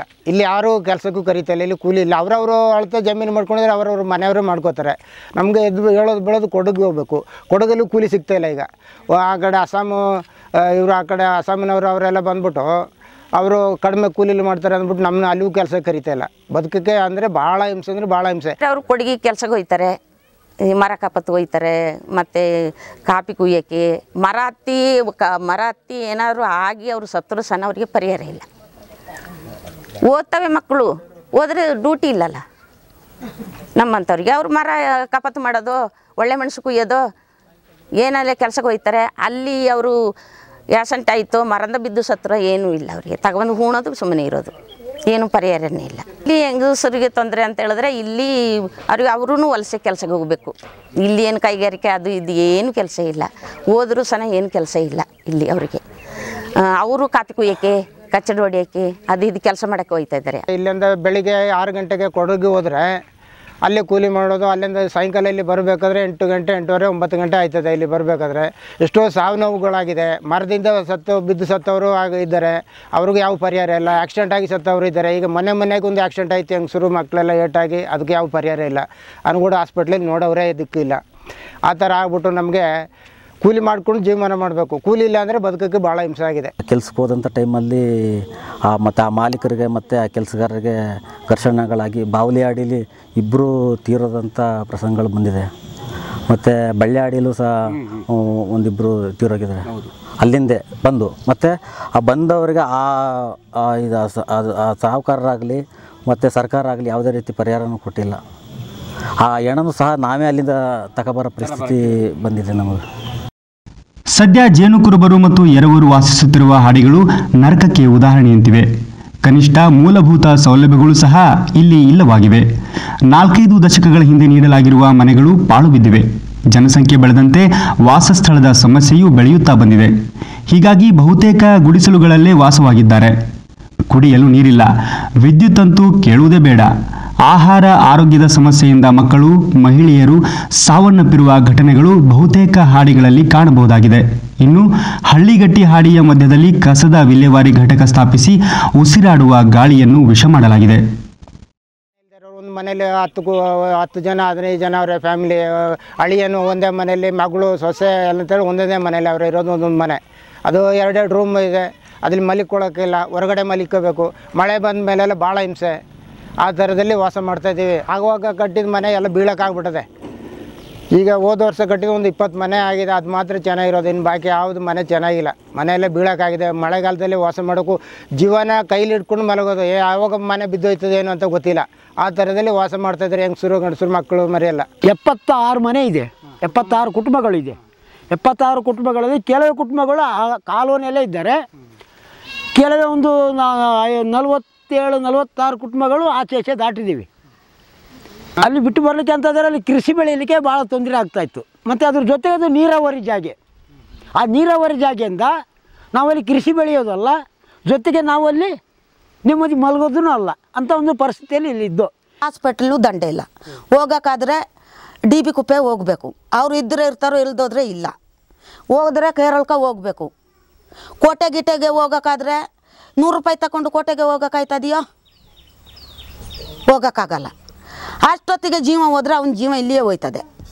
ಹಾಗಾಗಿ ನಮ್ಮ ಮಾಡಿ ಒಳಗೆ ನಮ್ಮ ಇದ್ದ ಕಾಲದಲ್ಲಿ ನಮ್ಮ ಈ ಬಾವಿಲಿ ಆಡಿ ಇಡೀ ಜನ ಇದ್ದರು, ಎರುವಾಗಿ ಕುರುಬಾಗಿ. ಈಗ ಜನ ಓಡಿಗೋಡಿಗೆ ತೀರಿ ಈಗ ಒಂದು 40 ಕುಟುಂಬ 50 ಕುಟುಂಬ ಈ ಬಾವಿಲಿ ಅಡೀಲಿ ನಾವು ಉಳ್ಕೊಂಡಿವಿ. ನೀರು ನಾವು ತರಕಾದ್ರೆ ಬಾವಿಲಿ ಒಳಗೇ ಹೋಗಬೇಕು. ಅವರು ಉಚ್ಚೆ ಗಿಚ್ಚೆ ಉಯ್ದು ತಿಕ್ಕ ಗಿಕ್ಕ ಎಲ್ಲ ತೊಳೆದು ಮಾಡಿ ಬುಡ ನೀರನ್ನ ತಗೊಂಡು ಬಂದು ನಾವು ಕುಡಿತೀವಿ.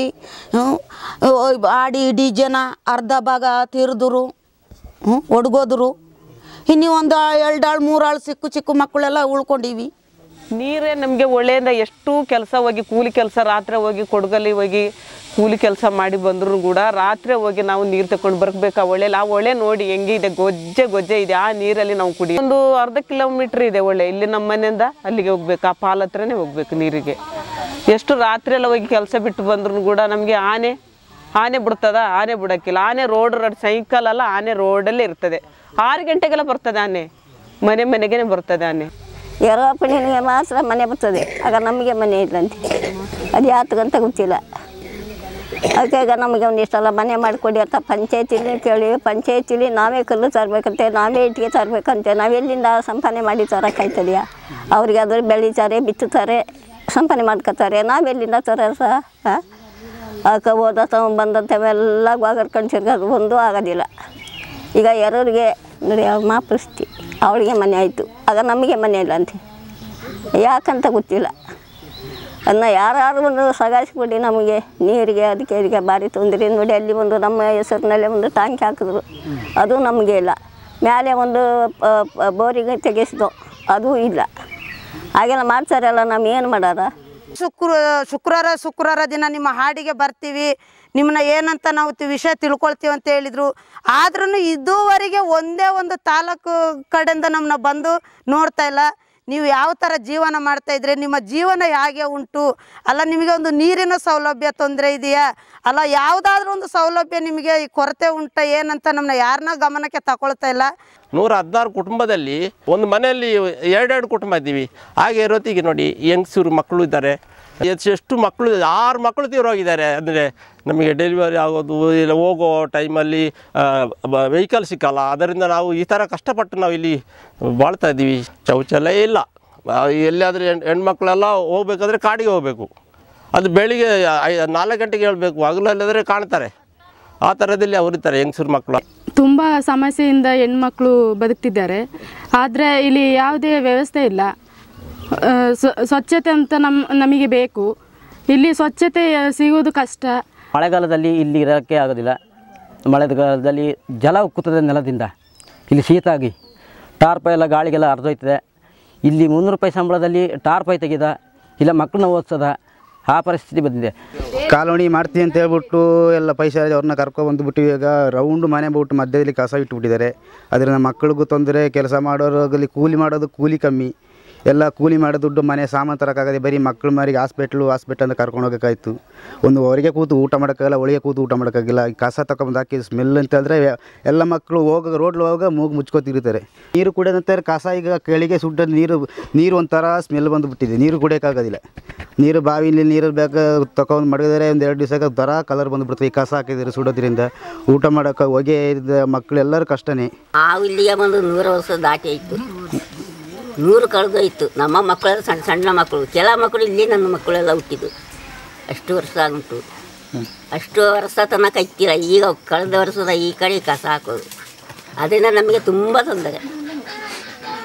ಆ ಕಡೆದ ಗಾಳಿ ಬಂದರೆ ಈ ಕಡೆನೇ ಹೊಗೆ, ವಾಸನೆ ಅಂತ ಹೇಳಿದ್ರೆ ವಾಸನೆ.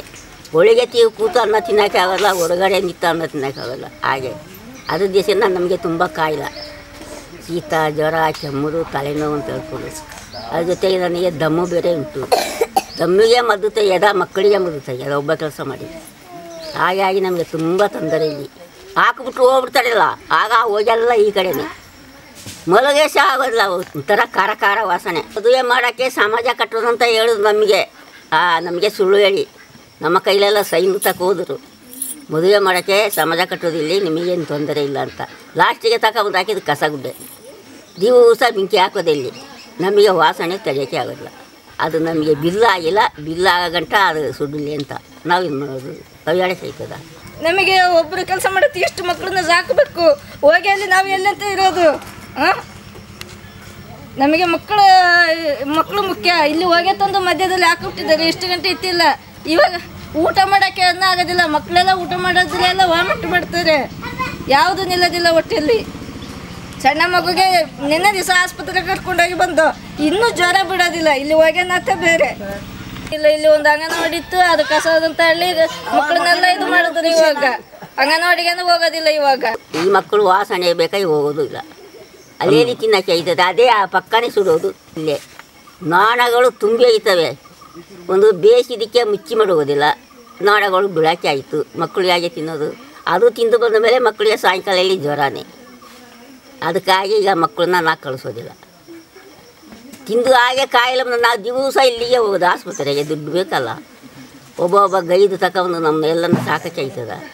ಈಗ ಬೇರೆ ಅಕ್ಕಿ ಸಾಮಾನಿಗೆ ರೇಟು ಎಲ್ಲಿ ಆಯ್ತದೆ, ಅದಕ್ಕೆ ಬೇಕಾಗಿ ಮಕ್ಕಳನ್ನ ಕಳಿಸೋದಿಲ್ಲ. ಇದ್ದರೆ ಇಲ್ಲೇ ತಿಂದು ಕೊಡಿದ್ದಕ್ಕೂ ಅಂತ.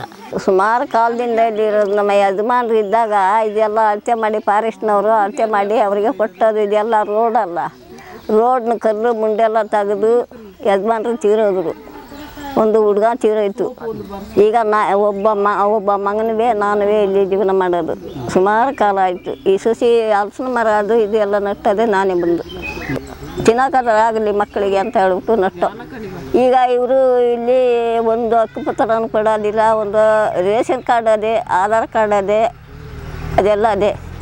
ಮತ್ತು ನೀರಿಗೆ ತೊಂದರೆ, ಮತ್ತು ಇನ್ನೊಂದಕ್ಕೆ ತೊಂದರೆ, ಮನೆಗೆ ಇಲ್ಲ, ಯಾವುದಕ್ಕೇನೂ ಇಲ್ಲ. ಈಗ ಜೀವನ ಮಾಡ್ತೀವಿ.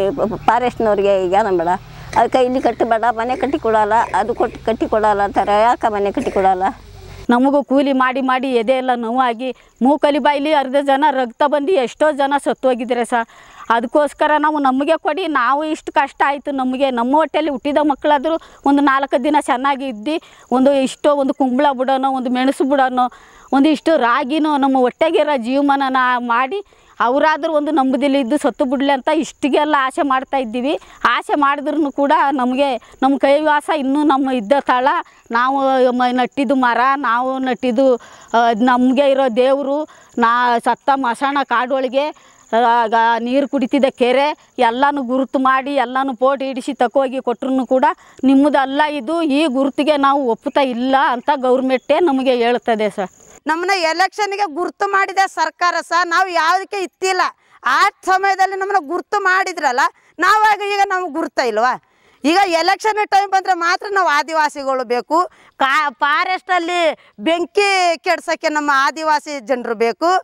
ಆನೆ ಮಾವು ತಾಗೋಕ್ಕೆ ನಮ್ಮ ಆದಿವಾಸಿ ಜೇನುಕುರುಬ ಬೇಕು. ಆನೆ ಕೌಡಿ ಆಗೋಕ್ಕೆ ನಮ್ಮ ಆದಿವಾಸಿ ಜೇನುಕುರುಬ ಬೇಕು. ನಮಗೆ ಭೂಮಿ ಕೊಡೋಕ್ಕೆ ಯಾವ ಸರ್ಕಾರ ನಿಲ್ವ ಸಾ?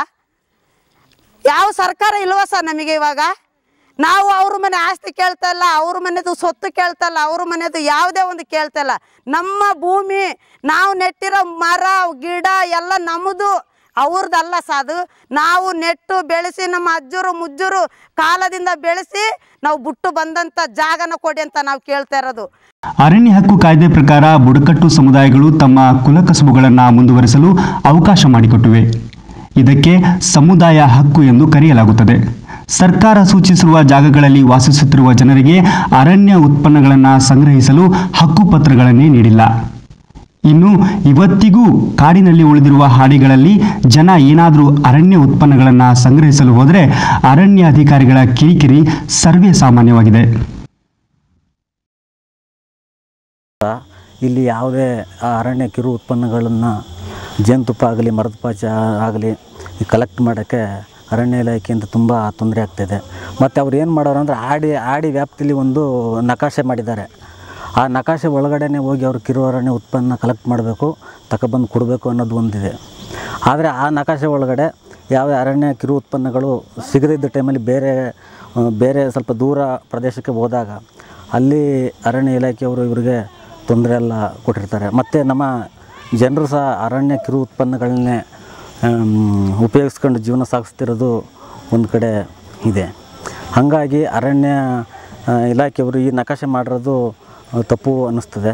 ಮತ್ತು ನಮ್ಮ ಜೀವನ ನಡೆಸೋಕ್ಕೋಸ್ಕರ ಮರದ ಪಾಚಿ ಮತ್ತು ಜೇನುತುಪ್ಪ ಈ ಥರ ಅರಣ್ಯ ಕಿರು ಉತ್ಪನ್ನಗಳನ್ನ ನಾವು ಶೇಖರಣೆ ಮಾಡ್ಕೊಂಡೇ ಬದುಕಬೇಕನ್ನೋದು ಒಂದಿದೆ. ಮರದ ಪಾಚಿ, ಜೇನುತುಪ್ಪ, ಮೇಣ ಮತ್ತು ನಲ್ಲಿಕಾಯಿ ಇವೆಲ್ಲ ಇದು ಕಿರು ಉತ್ಪನ್ನಗಳಿಗೆ ಬರ್ತವೆ.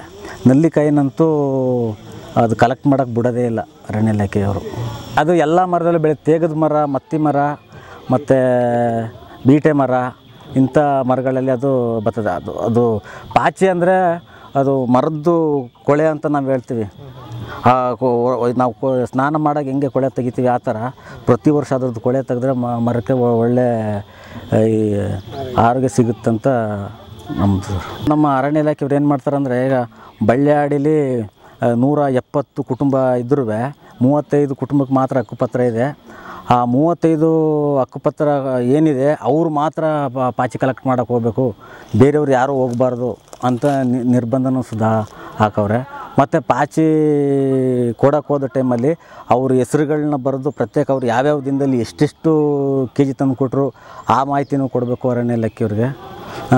ಈ ಥರ ಒಂಥರ ಅಡಿಯಾಳು ಟೈಪು ನಮ್ಮ ಗಿರಿಜನ ಜನನ ಇಟ್ಕೊಂಡಿದ್ದಾರೆ ಇವರು. ಹೊಸ ತಲೆಮಾರು ಶಿಕ್ಷಣದತ್ತ ಮುಖ ಮಾಡಿದೆ. ಕೆಲವು ಕುಟುಂಬಗಳಲ್ಲಿ ಪದವಿ ಮಾಡಿದವರು ಇದ್ದಾರೆ. ಇತ್ತೀಚೆಗೆ ಮಕ್ಕಳಿಗೆ ಶಿಕ್ಷಣ ಕೊಡಿಸಬೇಕೆಂಬ ಜಾಗೃತಿ ಪೋಷಕರಲ್ಲಿ ಬಂದಿದೆ. ಹೀಗಾಗಿ ಕಷ್ಟಪಟ್ಟು ಮಕ್ಕಳನ್ನು ಶಾಲೆಗೆ ಕಳುಹಿಸುತ್ತಿದ್ದಾರೆ. ಇದಕ್ಕೆ ಪೂರಕವಾಗಿ ಸರ್ಕಾರವೇನೋ ಆಶ್ರಯ ಶಾಲೆಗಳನ್ನು ನಿರ್ಮಿಸಿದೆ. ಆದರೆ ಓದಿದ ಯುವಕರ ಜೀವನ ಶೈಲಿಯಲ್ಲಿ ಯಾವುದೇ ಬದಲಾವಣೆಯಾಗಿಲ್ಲ. ಓದಿದವರು ಕೂಡ ಓದದವರ ಜೊತೆಯಲ್ಲಿ ಕೂಲಿ ಕೆಲಸ ಮಾಡುತ್ತಿದ್ದಾರೆ. ಹೀಗಾಗಿ ಇವರಲ್ಲಿ ಶಿಕ್ಷಣದ ಬಗ್ಗೆ ನಿರಾಸಕ್ತಿ ಮೂಡಿದೆ. ಇಂತಹ ಸಮುದಾಯಗಳಿಗೆ ಅಕ್ಷರ ಕಲಿಸುವುದರ ಜೊತೆಗೆ ವೃತ್ತಿ ಆಧಾರಿತ ಶಿಕ್ಷಣಗಳನ್ನು ನೀಡಬೇಕಾಗಿದೆ. ಹೀಗಾದಲ್ಲಿ ಸುಧಾರಿತ ಕೆಲಸಗಳು ಈ ಸಮುದಾಯದ ಯುವಕರಿಗೆ ಸಿಗುತ್ತವೆ. ಜೊತೆಗೆ ಶಿಕ್ಷಣದ ಬಗ್ಗೆ ಸಮುದಾಯದಲ್ಲಿ ನಂಬಿಕೆ ಹುಟ್ಟುತ್ತದೆ. ನಾವು ಕೂಲಿ ಗೀಲಿಗೆಲ್ಲ ನಾವೇ ಮಾಡಿಕೊಂಡು ತಿಂದುಕೊಂಡು ತರೋದನ್ನ ಇನ್ನು ಮಕ್ಕಳಿಗೆ ಅವ್ರಿಗೆ ಸೋಕಿ ಮಾಡ್ಕೊಂಡು ನಡೆಯೋಕೆ ಬಟ್ಟೆ ಬಾರಿ ನಮ್ಮ ಕೈಲಿ ಇಲ್ಲ. ಅದರಿಂದ ಮಕ್ಕಳೆಲ್ಲ ಶಾಲೆ ಗೀಲೆಲ್ಲ ಬಿಟ್ಟಾಕಿದ್ರು. ಸರ್ಕಾರದಿಂದ ದುಡ್ಡು ಬಂದರೂ ಅರಣ್ಯ ಇಲಾಖೆಯವರು ತಡೆ ಮಾಡ್ತಿದ್ದಾರೆ. ನೋಡಿ, ಉದಾಹರಣೆಗೆ ಬಳ್ಳೆ ಆಡಿಯಲ್ಲಿ 1ರಿಂದ 5ನೇ ತರಗತಿ ತನಕ ಇದೆ, ಶಾಲೆ ಇದೆ. ಆದರೆ ಒಂದೇ ಕೊಠಡಿಯಲ್ಲಿ 1ರಿಂದ 5ನೇ ತರಗತಿವರೆಗೂ ಮಕ್ಕಳನ್ನ ಕೂರಿಸ್ಕೋಬೇಕು. ಮತ್ತು ಅಡುಗೆ ಮನೆಯೂ ಅಲ್ಲೇ ಒಂದು ಸಿಲಿಂಡರ್ ಇದೆ ಅಡುಗೆ ಮಾಡೋಕ್ಕೆ, ಆ ಸಿಲಿಂಡ್ರನ್ನು ಪಕ್ಕದಲ್ಲೇ ಇಟ್ಕೊಂಡು ಅಡುಗೆ ಮಾಡ್ತಾರೆ. ಮತ್ತು ಬಳ್ಳೆಯಿಂದ ಹಿಡಿದು ಬಾವಲಿ ತನಕ ಒಂದು ಆಶ್ರಮ ಶಾಲೆ DB ಕುಪ್ಪೆಯಲ್ಲಿದೆ. ಅಲ್ಲಿ ಒಂದಷ್ಟು ಮಕ್ಕಳು ಅಲ್ಲಿ ಓದ್ತವೆ. ಮತ್ತು ಇಲ್ಲಿ ಶಿಕ್ಷಣ ಇಲಾಖೆ ಅಂತ ಏನಿದೆ, ಶಿಕ್ಷಣ ಇಲಾಖೆಯಲ್ಲಂತೂ ಕಟ್ಟಡ ಇಲ್ಲದೆ ಹೋದ ಕಾರಣ ಈಗ ಬಳ್ಳೆ ಆಡಿ ಒಂದು, ಮತ್ತು ಆನೆಮಾಳದ ಆಡಿಲೊಂದು, ಇಲ್ಲಿ ಒಂದು, ಮತ್ತು ಬಾವಲಿ ಆಡಿಲೊಂದು, 3 ಕಟ್ಟಡ ಒಂದೊಂದೇ ರೂಮಲ್ಲಿ ಪಾಠ ಮಾಡ್ತಾಯಿದ್ದಾರೆ. 24 ಜನ, ನಿನ್ನೆ ದಿವಸ 12 ಜನ ಇದ್ದರು. ಇವತ್ತೆಲ್ಲ ನಮ್ಮ ಪಕ್ಕದ ಮನೆಗೆ ಮದುವೆ ಉಂಟು. ಅಡುಗೆ ಮಾಡೋದು ಅನ್ನ ಸಾಂಬಾರು, ಕಾಳು, ಹುರುಳಿಕಾಳು, ಕಡಲೆಕಾಳು, ಹಸರು ಕಾಳು, ಶೇಂಗಾ ಬೀಜ, ಹಾಲು ಪುಡಿ ಸಕ್ಕರೆ ಎಲ್ಲ ಈ ಜೇನುಕುರುಬರು ಅಂತ ಹೇಳಿದ್ರೆ ಕೆಲವು ಸತಿ ಕೊಡಗಲ್ಲೆಲ್ಲ ಕೆಲಸಕ್ಕೆ ಹೊಂಟೋಯ್ತಾರೆ. ಆಗ ಅವ್ರ ಮಕ್ಕಳನ್ನ ಕರ್ಕೊಂಡು ಹೋಗ್ಬಿಟ್ಟು ಒಂದು ತಿಂಗಳು ಬರೋದು. ಕೆಲ ಮಕ್ಕಳು ಓದ್ತಾ ಇದ್ದಾರೆ, ಓದೋಕ್ಕೆ ಬಿಡೋದಿಲ್ಲ ಅಂತ ಹೇಳಿಲ್ಲ. ಇಲ್ಲೇ ಒಂದು ಹಾಸ್ಟೆಲೆಲ್ಲ ಆಗುಂಟು ಬಿಡ್ತೀವಿ ನಾವು. ಎಷ್ಟು ಓದಿ ಮನೇಲೇ ಇದ್ದಾರೆ ಮಕ್ಕಳು. SLC ಓದಿದವರು ಇದ್ದಾರೆ, PUC ಓದಿದವರು ಇದ್ದಾರೆ, ಡಿಗ್ರಿ ಓದೋರು ಇದ್ದಾರೆ. ಏನು ಕೆಲಸಗಳು ಇಲ್ಲ, ಗೌರ್ಮೆಂಟಿಂದ ಏನೂ ಕೊಟ್ಟಿಲ್ಲ. ಅದಕ್ಕೆ ಕೆಲವರು ಏನು ಮಾಡ್ತಾರೆ ಅಂದರೆ ಎಂಥದಕ್ಕೆ ಓದೋದು, ನಾವು ಓದಿಸೋದು ಯಾಕೆ, ಸರ್ಕಾರನೇ ಒಂದು ಕೆಲಸ ಕೊಟ್ಟಿಲ್ಲ ನಮಗೆ ಅಂತ ಮಾತಾಡ್ತಾ ಇದ್ದಾರೆ ಎಲ್ಲರೂ ನಮ್ಮ ಜನಗಳು. ಆಶ್ರಮ ಶಾಲೆಯಲ್ಲಿ ಊಟ ವಸತಿ ಪ್ರತಿಯೊಂದು ಕೊಡ್ತಾ ಇದ್ದಾರೆ ಸರ್. ಆದರೆ ಬೇರೆ ಥರದ ಮಕ್ಕಳಿಗೆ ಪಾಠ ಮಾಡೋಕ್ಕೆ ಮಾಡ್ತಾರೆ, ಅಷ್ಟೊಂದು ತಿಳುವಳಿಕೆ ಅವರಿಗೆ ಇನ್ನೂ ಬರ್ತಾ ಇಲ್ಲ. ಕೆಲ ಕಡೆ ಆಶ್ರಮ ಶಾಲೆಯಲ್ಲಿ ಮಕ್ಕಳು ಎಷ್ಟೋ ಜನ ಓದಿ 7ನೇ ಕ್ಲಾಸ್ ಓದಿದ ಮಕ್ಕಳಿಗೆ ಕರೆಕ್ಟಾಗಿ ಒಂದು ವಿದ್ಯಾಭ್ಯಾಸ ಗೊತ್ತಾಗ್ತಾ ಇಲ್ಲ ಸರ್. ಜಾಗತೀಕರಣದ ಪ್ರಭಾವ ಕಾಡಿನಲ್ಲಿರುವ ಯುವಜನರ ಮೇಲೂ ಬೀರಿದೆ. ಕೆಲಸಕ್ಕಾಗಿ ಕಾಡಿನಿಂದ ನಾಡಿಗೆ ಬರುವರು ನಾಡಿನ ಜೀವನ ಶೈಲಿಯ ಆಕರ್ಷಣೆಗೆ ಒಳಗಾಗಿದ್ದಾರೆ. ಮಾಧ್ಯಮಗಳು, ಮೊಬೈಲ್ಗಳು ಯುವಜನರನ್ನು ಪ್ರಭಾವಿಸಿವೆ. ಜೊತೆಗೆ ಕುಡಿತ ಮಿತಿ ಮೀರಿ ಈ ಸಮುದಾಯಗಳನ್ನು ಆವರಿಸಿಕೊಂಡಿದೆ. ಕುಡಿಯೋದು ಒಂದು ನಿಲ್ಲಿಸ್ಬಿಡಿ ಸಹ, ಯಾವುದಾದ್ರೂ ಸಾಯಲಿ.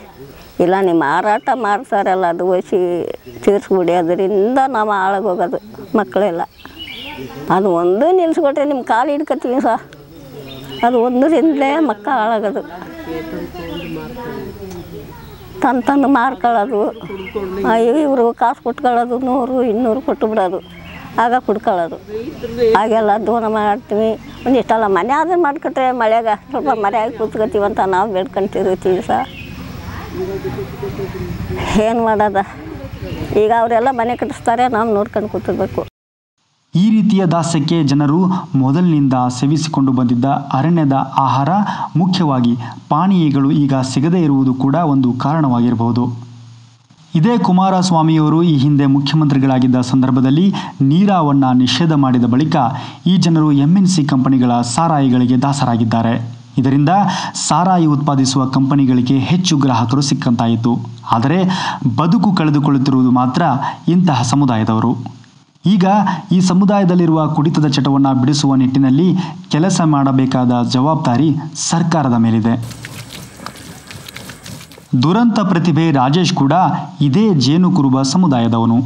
ಬಾವಲಿ ಹಾಡಿಯಲ್ಲಿ ವಾಸವಾಗಿದ್ದ ರಾಜೇಶ್ನನ್ನು ಖಾಸಗಿ ವಾಹಿನಿಯೊಂದು ತನ್ನ ರಿಯಾಲಿಟಿ ಶೋಗೆ ಕರೆದುಕೊಂಡು ಬಂದಿತ್ತು. ಈ ಮೂಲಕ ರಾಜೇಶ್ ರಾಜ್ಯವ್ಯಾಪಿ ಹೆಸರು ಗಳಿಸುತ್ತಾನೆ. ರಾಜೇಶ್ಗಾಗಿಯೇ ಕಾರ್ಯಕ್ರಮ ನೋಡಿದ ಜನರು ಬಹುಸಂಖ್ಯೆಯಲ್ಲಿದ್ದರು. ಅದರಲ್ಲೂ ರಾಜೇಶ್ನ ಫೇಮಸ್ ಡೈಲಾಗ್ ಕುಂತರೆ ಕುರುಬ ನಿಂತರೆ ಕಿರುಬ ಅನ್ನುವ ಸಾಲು ನಾಡಿನಲ್ಲಿರುವ ಕುರುಬ ಜಾತಿಯವರ ಮೆಚ್ಚುಗೆ ಪಡೆದಿತ್ತು. ಈ ಡೈಲಾಗನ್ನು ಸಾಕಷ್ಟು ಜನ ಕಾರು ಮತ್ತು ಬೈಕ್ಗಳ ಮೇಲೆ ಬರೆಸಿಕೊಂಡಿದ್ದರು. ರಿಯಾಲಿಟಿ ಶೋನಲ್ಲಿ ಗೆದ್ದ ನಂತರ ರಾಜೇಶ್ಗೆ ಸಿನಿಮಾ ಅವಕಾಶನೂ ಬಂತು. ಚಿತ್ರವೂ ಬಿಡುಗಡೆ ಆಯಿತು. ಆದರೆ ಕಾರ್ಯಕ್ರಮದಲ್ಲಿ ರಾಜೇಶ್ ಗೆದ್ದ ಹಣವನ್ನು ಖಾಸಗಿ ವಾಹಿನಿ ಆತನಿಗೆ ನೀಡಲಿಲ್ಲ.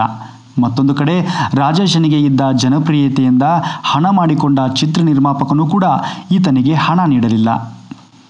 ಆರಂಭದಲ್ಲಿ ದಿಢೀರನೆ ಸಿಕ್ಕ ಜನಪ್ರಿಯತೆ, ಹಣ ಹೆಚ್ಚು ದಿನ ಉಳಿಯಲಿಲ್ಲ. ನಗರ ಜೀವನ ಶೈಲಿಯನ್ನು ಅಳವಡಿಸಿಕೊಳ್ಳಲು ಮುಂದಾದವನಿಗೆ ನಗರ ಕೇಂದ್ರಿತ ಕೊಳ್ಳುಬಾಕತನವನ್ನು ಸಂತೃಪ್ತಿಪಡಿಸಲು ಸಾಧ್ಯವೇ ಇಲ್ಲ ಎನ್ನುವುದು ಮುಗ್ಧ ರಾಜೇಶನಿಗೆ ಅರ್ಥವಾಗಲಿಲ್ಲ. ಈ ಕಡೆ ನಂಬಿಸಿ ಮೋಸ ಮಾಡಿದ ಖಾಸಗಿ ವಾಹಿನಿ ಮತ್ತು ಸಿನಿಮಾ ನಿರ್ಮಾಪಕರ ಕುತಂತ್ರಗಳು ರಾಜೇಶ್ನಲ್ಲಿ ಭಾರೀ ನಿರಾಸೆಯನ್ನು ಹುಟ್ಟುಹಾಕುತ್ತವೆ. ರಾಜೇಶ್ ಮಾನಸಿಕವಾಗಿ ಸ್ಥಿಮಿತ ಕಳೆದುಕೊಳ್ಳುತ್ತಾನೆ. ಇದರಿಂದಾಗಿ ಒಮ್ಮೆ ರಾಜೇಶ್ನನ್ನು ಹಾಡಿಯಲ್ಲಿರುವ ಮರವೊಂದಕ್ಕೆ ಕಟ್ಟಿ ಹಾಕಲಾಗಿರುತ್ತದೆ. ಹೀಗೆ ಮಾನಸಿಕ ಸ್ಥಿಮಿತ ಕಳೆದುಕೊಂಡ ರಾಜೇಶ್ ಮುಂದೊಂದು ದಿನ ಯಾವ ರೀತಿ ಸಾವನ್ನಪ್ಪಿದ ಎನ್ನುವುದು ಎಲ್ಲರಿಗೂ ತಿಳಿದ ವಿಷಯವೇ. ಇವತ್ತು ಅವನ ಮನೆ ಪಾಳು ಬಿದ್ದಿದೆ. ಅವನ ಸಮಾಧಿ ಮನೆ ಪಕ್ಕದಲ್ಲೇ ಇದೆ. ಅವನ ತಾಯಿ ಕೊಡಗಿನಲ್ಲಿ ಕೂಲಿ ಮಾಡಿ ಜೀವನ ಸಾಗಿಸುತ್ತಿದ್ದಾರೆ. ರಾಜೇಶ್ನ ತದ್ರೂಪಿಯಾಗಿರುವ ಅವನ ಅಣ್ಣ ಕೇರಳಕ್ಕೆ ವಲಸೆ ಹೋಗಿ ಕೂಲಿ ಮಾಡಿ ಜೀವನ ನಡೆಸುತ್ತಿದ್ದಾನೆ. ಈ ಕುಟುಂಬದ ನೆರವಿಗೆ ಸರ್ಕಾರವಾಗಲಿ ಯಾವುದೇ ಸಂಘಟನೆಗಳಾಗಲಿ ಮುಂದೆ ಬಂದಿಲ್ಲ. ಅಷ್ಟೇ ಯಾಕೆ, ತಮ್ಮ ಜಾತಿಯ ಗುರುತಿನೊಂದಿಗೆ ಮೆಚ್ಚಿ ಮೆರೆಸಿದ ಕುರುಬರು ಸಹ ಅವನನ್ನು ಮರೆತು ಮಲಗಿದ್ದಾರೆ.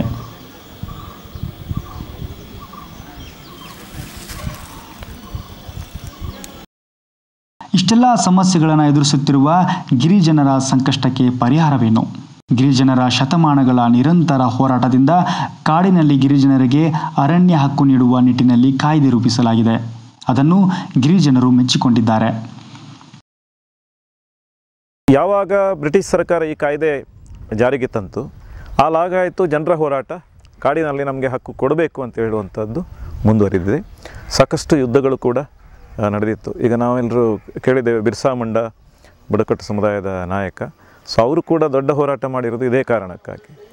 ಸೊ ಜನರ ಹೋರಾಟ ಅಂತ ಹೇಳುವಂಥದ್ದು ಒಂದು 2000ದ ಹಂತದಲ್ಲಿ ಮುಂಚೂಣಿಗೆ ಬಂತು. UPA 1 ಸರ್ಕಾರದಲ್ಲಿ ಈ ಬಗ್ಗೆ ಒಂದು ಕಾಯ್ದೆಯನ್ನು ತರ್ತಾರೆ, ಜನರಿಗೆ ಕಾಡಿನ ಒಳಗೆ ಅಧಿಕಾರವನ್ನು ಕೊಡಬೇಕು ಅಂತೇಳಿ. ಸೊ ಅದರಿಂದಾಗಿ 2005ರಲ್ಲಿ ಈ ಕಾಯ್ದೆ ನಮ್ಮ ಪಾರ್ಲಿಮೆಂಟ್ನಲ್ಲಿ ಪಾಸ್ ಆಗ್ತದೆ. ಸೊ ಅದು 2006ರಲ್ಲಿ ಅದಕ್ಕೆ ಸಂಬಂಧಿಸಿದಂಥ ನೋಟಿಫಿಕೇಷನ್ ಆಗ್ತದೆ. ನೋಟಿಫಿಕೇಷನ್ ಆಗಿ ಅರಣ್ಯ ಹಕ್ಕು ಕಾಯ್ದೆ ಜಾರಿಗೆ ಬರ್ತದೆ ಮತ್ತು ಇದಕ್ಕೆ ಸಂಬಂಧಿಸಿದಂಥ ನಿಯಮಗಳನ್ನು 2008ರಲ್ಲಿ ತಯಾರು ಮಾಡ್ತಾರೆ. ಸೊ ಮುಖ್ಯವಾಗಿ 2005 ಡಿಸೆಂಬರ್ 13ಕ್ಕಿಂತ ಮೊದಲು ನಮ್ಮ ಬುಡಕಟ್ಟು ಸಮುದಾಯದವರು ಕಾಡಿನೊಳಗೆ ವಾಸವಾಗಿದ್ದರೆ ಅವರಿಗೆ ಅರಣ್ಯದಲ್ಲಿ ವಾಸದ ಹಕ್ಕನ್ನು, ಜೀವನಾಧಾರದ ಹಕ್ಕನ್ನು ಮತ್ತು ಅವರ ಪಾರಂಪರಿಕ ಹಕ್ಕುಗಳನ್ನು ಕೊಡಬೇಕು ಅಂತೇಳಿ ಹೇಳಿ ಈ ಕಾಯ್ದೆಯ ಮುಖ್ಯ ಉದ್ದೇಶ. 2005ರ ಕಾನೂನನ್ನು ಸಮರ್ಥವಾಗಿ ಜಾರಿಗೊಳಿಸಿದ್ದಲ್ಲಿ ಕೇವಲ 90 ದಿನಗಳಲ್ಲಿ ರಾಜ್ಯದ ಗಿರಿಜನರ ಸಮಸ್ಯೆಯನ್ನು ಬಗೆಹರಿಸಬಹುದಾಗಿದೆ. ಇದಕ್ಕೆ ಪೂರಕವಾಗಿ ಅಧಿಕಾರಿಗಳು ಕೆಲಸ ಮಾಡುವಂತೆ ನೋಡಿಕೊಳ್ಳಬೇಕಾಗಿದೆ. ಇದರ ಜವಾಬ್ದಾರಿಯನ್ನು ವಹಿಸಿಕೊಳ್ಳಬೇಕಾಗಿರುವ ಜನಪ್ರತಿನಿಧಿಗಳು ಸಂಬಂಧವಿಲ್ಲದವರಂತೆ ನಡೆದುಕೊಳ್ಳುತ್ತಿದ್ದಾರೆ. ಅದರಲ್ಲೂ ಅರಣ್ಯ ಇಲಾಖೆಗೆ ಮಂತ್ರಿಗಳಾಗಿ ಆಯ್ಕೆಯಾದವರ ಹೊಣೆಗೇಡಿತನ ಈ ಸಮಸ್ಯೆಯನ್ನು ಮುಂದುವರಿಸಿಕೊಂಡು ಬರುತ್ತಿದೆ. ಇನ್ನು ರಾಷ್ಟ್ರೀಯ ಬುಡಕಟ್ಟು ಆಯೋಗ, SC/ST ಆಯೋಗ, ಮಾನವ ಹಕ್ಕುಗಳ ಆಯೋಗಗಳು ಕುರುಡಾಗಿ ಕೂತಿವೆ. ಕಾಯ್ದೆ ಜಾರಿಯಾಗಿ 13 ವರ್ಷಗಳಾದರೂ ಅದರ ಜಾರಿ ಕುರಿತು ಯಾವುದೇ ಕೆಲಸ ಆಗಿಲ್ಲ. ಹೀಗಾಗಿ ತಮ್ಮ ಸಮಸ್ಯೆಗಳ ವಿಮುಕ್ತಿಗೆ ಹೋರಾಟ ಒಂದೇ ದಾರಿ ಎಂದು ಜನರು ನಂಬಿಯಾಗಿದೆ. ನೋಡಿ, ಜಮೀನಿಗಾಗಿ ಇಷ್ಟು ಸ್ಟ್ರೈಕ್ ಮಾಡಿ ಕೂತ್ರು ಕೊಡ್ತೀವಿ ಅಂತ ಹೇಳಿದ್ರೆ ಇಲ್ಲ ಅಂತ ಹೇಳ್ತಾರೆ. ಅದಕ್ಕೆ ನಾವು ಬಿಡೋದಿಲ್ಲ. ಇನ್ನು ಮುಂದಕ್ಕೆ ನಮ್ಮ ಜಮ್ಮ ಸ್ಟ್ರೈಕ್ ಮಾಡ್ತೀವಿ. ನಾವು ಕೊಡೋವರೆಗೆ ನಮ್ಮ ಸ್ಟ್ರೈಕಿನ ನಾವು ಮೇಲಕ್ಕೆ ಹೇಳೋದಿಲ್ಲ. ಅಂಥ ಸ್ಟ್ರೈಕ್ಗಳು ನಾವು ಮಾಡ್ತೀವಿ. ಕೃಷಿ ಭೂಮಿ ಕೊಡಲಿ, ಇಲ್ಲದಿದ್ದರೆ ಅರಣ್ಯ ಭೂಮಿ ಆದರೂ ಕೊಡಲಿ. ನಮಗೆ ಭೂಮಿ ಕೊಡೋ ಗಂಟ ಮಾತ್ರ ನಮ್ಮ ಹೋರಾಟನ ಯಾವುದೇ ಕಾರಣಕ್ಕೆ ಬಿಡೋದಿಲ್ಲ. ದೊಡ್ಡ ಮಟ್ಟದಲ್ಲಿ ಆದರೂ ನಾವು ಹೋರಾಡ್ತೀವಿ. ನಾವು ಹೋರಾಡಿ ನಮ್ಮ ಭೂಮಿನ ನಾವು ಗೆಲ್ತೀವಿ ಅಂತ ನಮಗೆ ಧೈರ್ಯ ಇದೆ ಸಹ, ಭರವಸೆನೂ ಕೊಡ್ತೀವಿ ಸಹ. ಕಾಡೊಳಗೆ ಇದ್ದವ್ರಿಗೆ ವಾಪಸ್ ಕಾಡು ಕೊಡೋದಿಲ್ಲ ಅಂತ ನಿಮ್ಮ ಮನಸ್ಸಿಗೆ ಉಕ್ಕಿ ಬಂದರೆ ನಮ್ಮನ್ನ ಒಂದು ವಿಷ ಕೊಟ್ಟು ಸಾಯಿಸ್ಬಿಡಿ. ನಾವು ಎಲ್ಲಿಗೆ ಹೋಗಿ ಬದುಕಿ ಸೇರೋದು, ಕಷ್ಟ ಕೊಡೋದು ನೀವೇ, ಸಾಕೋದು ನೀವೇ, ಗೌರ್ಮೆಂಟೇ ನಮಗೆ. ಅಂಥದ್ರಲ್ಲಿ ಸಾಯಿಸಿದ್ರು ನೀವೇ, ಬದುಕಿಸಿದ್ರು ನೀವೇ. ಆಗದೇ ಇದ್ದ ಪಕ್ಷಕ್ಕೆ ಒಂದು ಎಲ್ರಿಗೂ ವಿಷ ಕೊಟ್ಟುಬಿಡಿ ಸರ್ ಅಂತ ನಾನೇ ಕೈ ಮುಗಿದವ್ರಿಗೆ ಎಲ್ರಿಗೂ ಆಪಿಸಿ ಮುಂದೆನೇ ಹೋಗಿ ಈಗ ಇನ್ನೊಂದು ಟ್ರಿಪ್ ಹೇಳ್ಕೊಂಡು ಹೋಗ್ಬಿಡ್ತೀನಿ ಸರ್. ಇನ್ನೀ ಜನ ಅದು ಮೇಲೆ ಅವ್ರು ಕೇಸ್ ಮಾಡ್ತಾವ್ರಂತೆ. ನಿಮ್ಮನ್ನೆಲ್ಲ ಕೇಸಿಗೆ ತಗೊಂಡೋಗಿ ನಿಮ್ಮನ್ನ ಹಾಳು ಮಾಡ್ತೀವಿ ಅಂತ ನಿನ್ನೆ ಪೊಲೀಸ್ನವ್ರು ಬಂದು ಇಲ್ಲಿ ಹೇಳ್ತಿದ್ರು. ಅವ್ರನ್ನ ಸಿಕ್ಕಿದ್ರೆ ಅವ್ರನ್ನ ಜಬ್ಬು ಬಿಡ್ತೀವಿ ಅಂತ. ಅವನು ಒಬ್ಬ ಬಂದರೆ ಅವನ್ನ ನಾವು ಜಬ್ಬಿಸ್ತೀವಿ. ಅದಕ್ಕಿರೋ ಅವಕಾಶ ನಮಗೂ ಅದೇ. ನಾವು ಹೇಗಾದ್ರೂ ಹೆಂಗಾದ್ರೂ ಈ ಭೂಮಿ ಬಿಡೋದು ಇಲ್ಲ. ಅವರು ನಮ್ಮ ಹೆಂಗೆ ಕೇಸ್ ತಗೊಂಡೋಗಿ ಎಲ್ಲಿ ಹಾಕಿದ್ರು ಅವ್ರನ್ನೂ ನಮ್ಮ ತೀರ ಮಾಡ್ತೀವಿ, ನಮ್ಮನ್ನೂ ತಗೊಂಡು ಅವ್ರ ತೀರ ಮಾಡಿ ಹಾಕಲಿ. ಅಷ್ಟೇ ನಾವು ಇನ್ನೀಗೇನಸಿರೋದು ಅದೇ ಒಂದು ಬುದ್ಧಿ.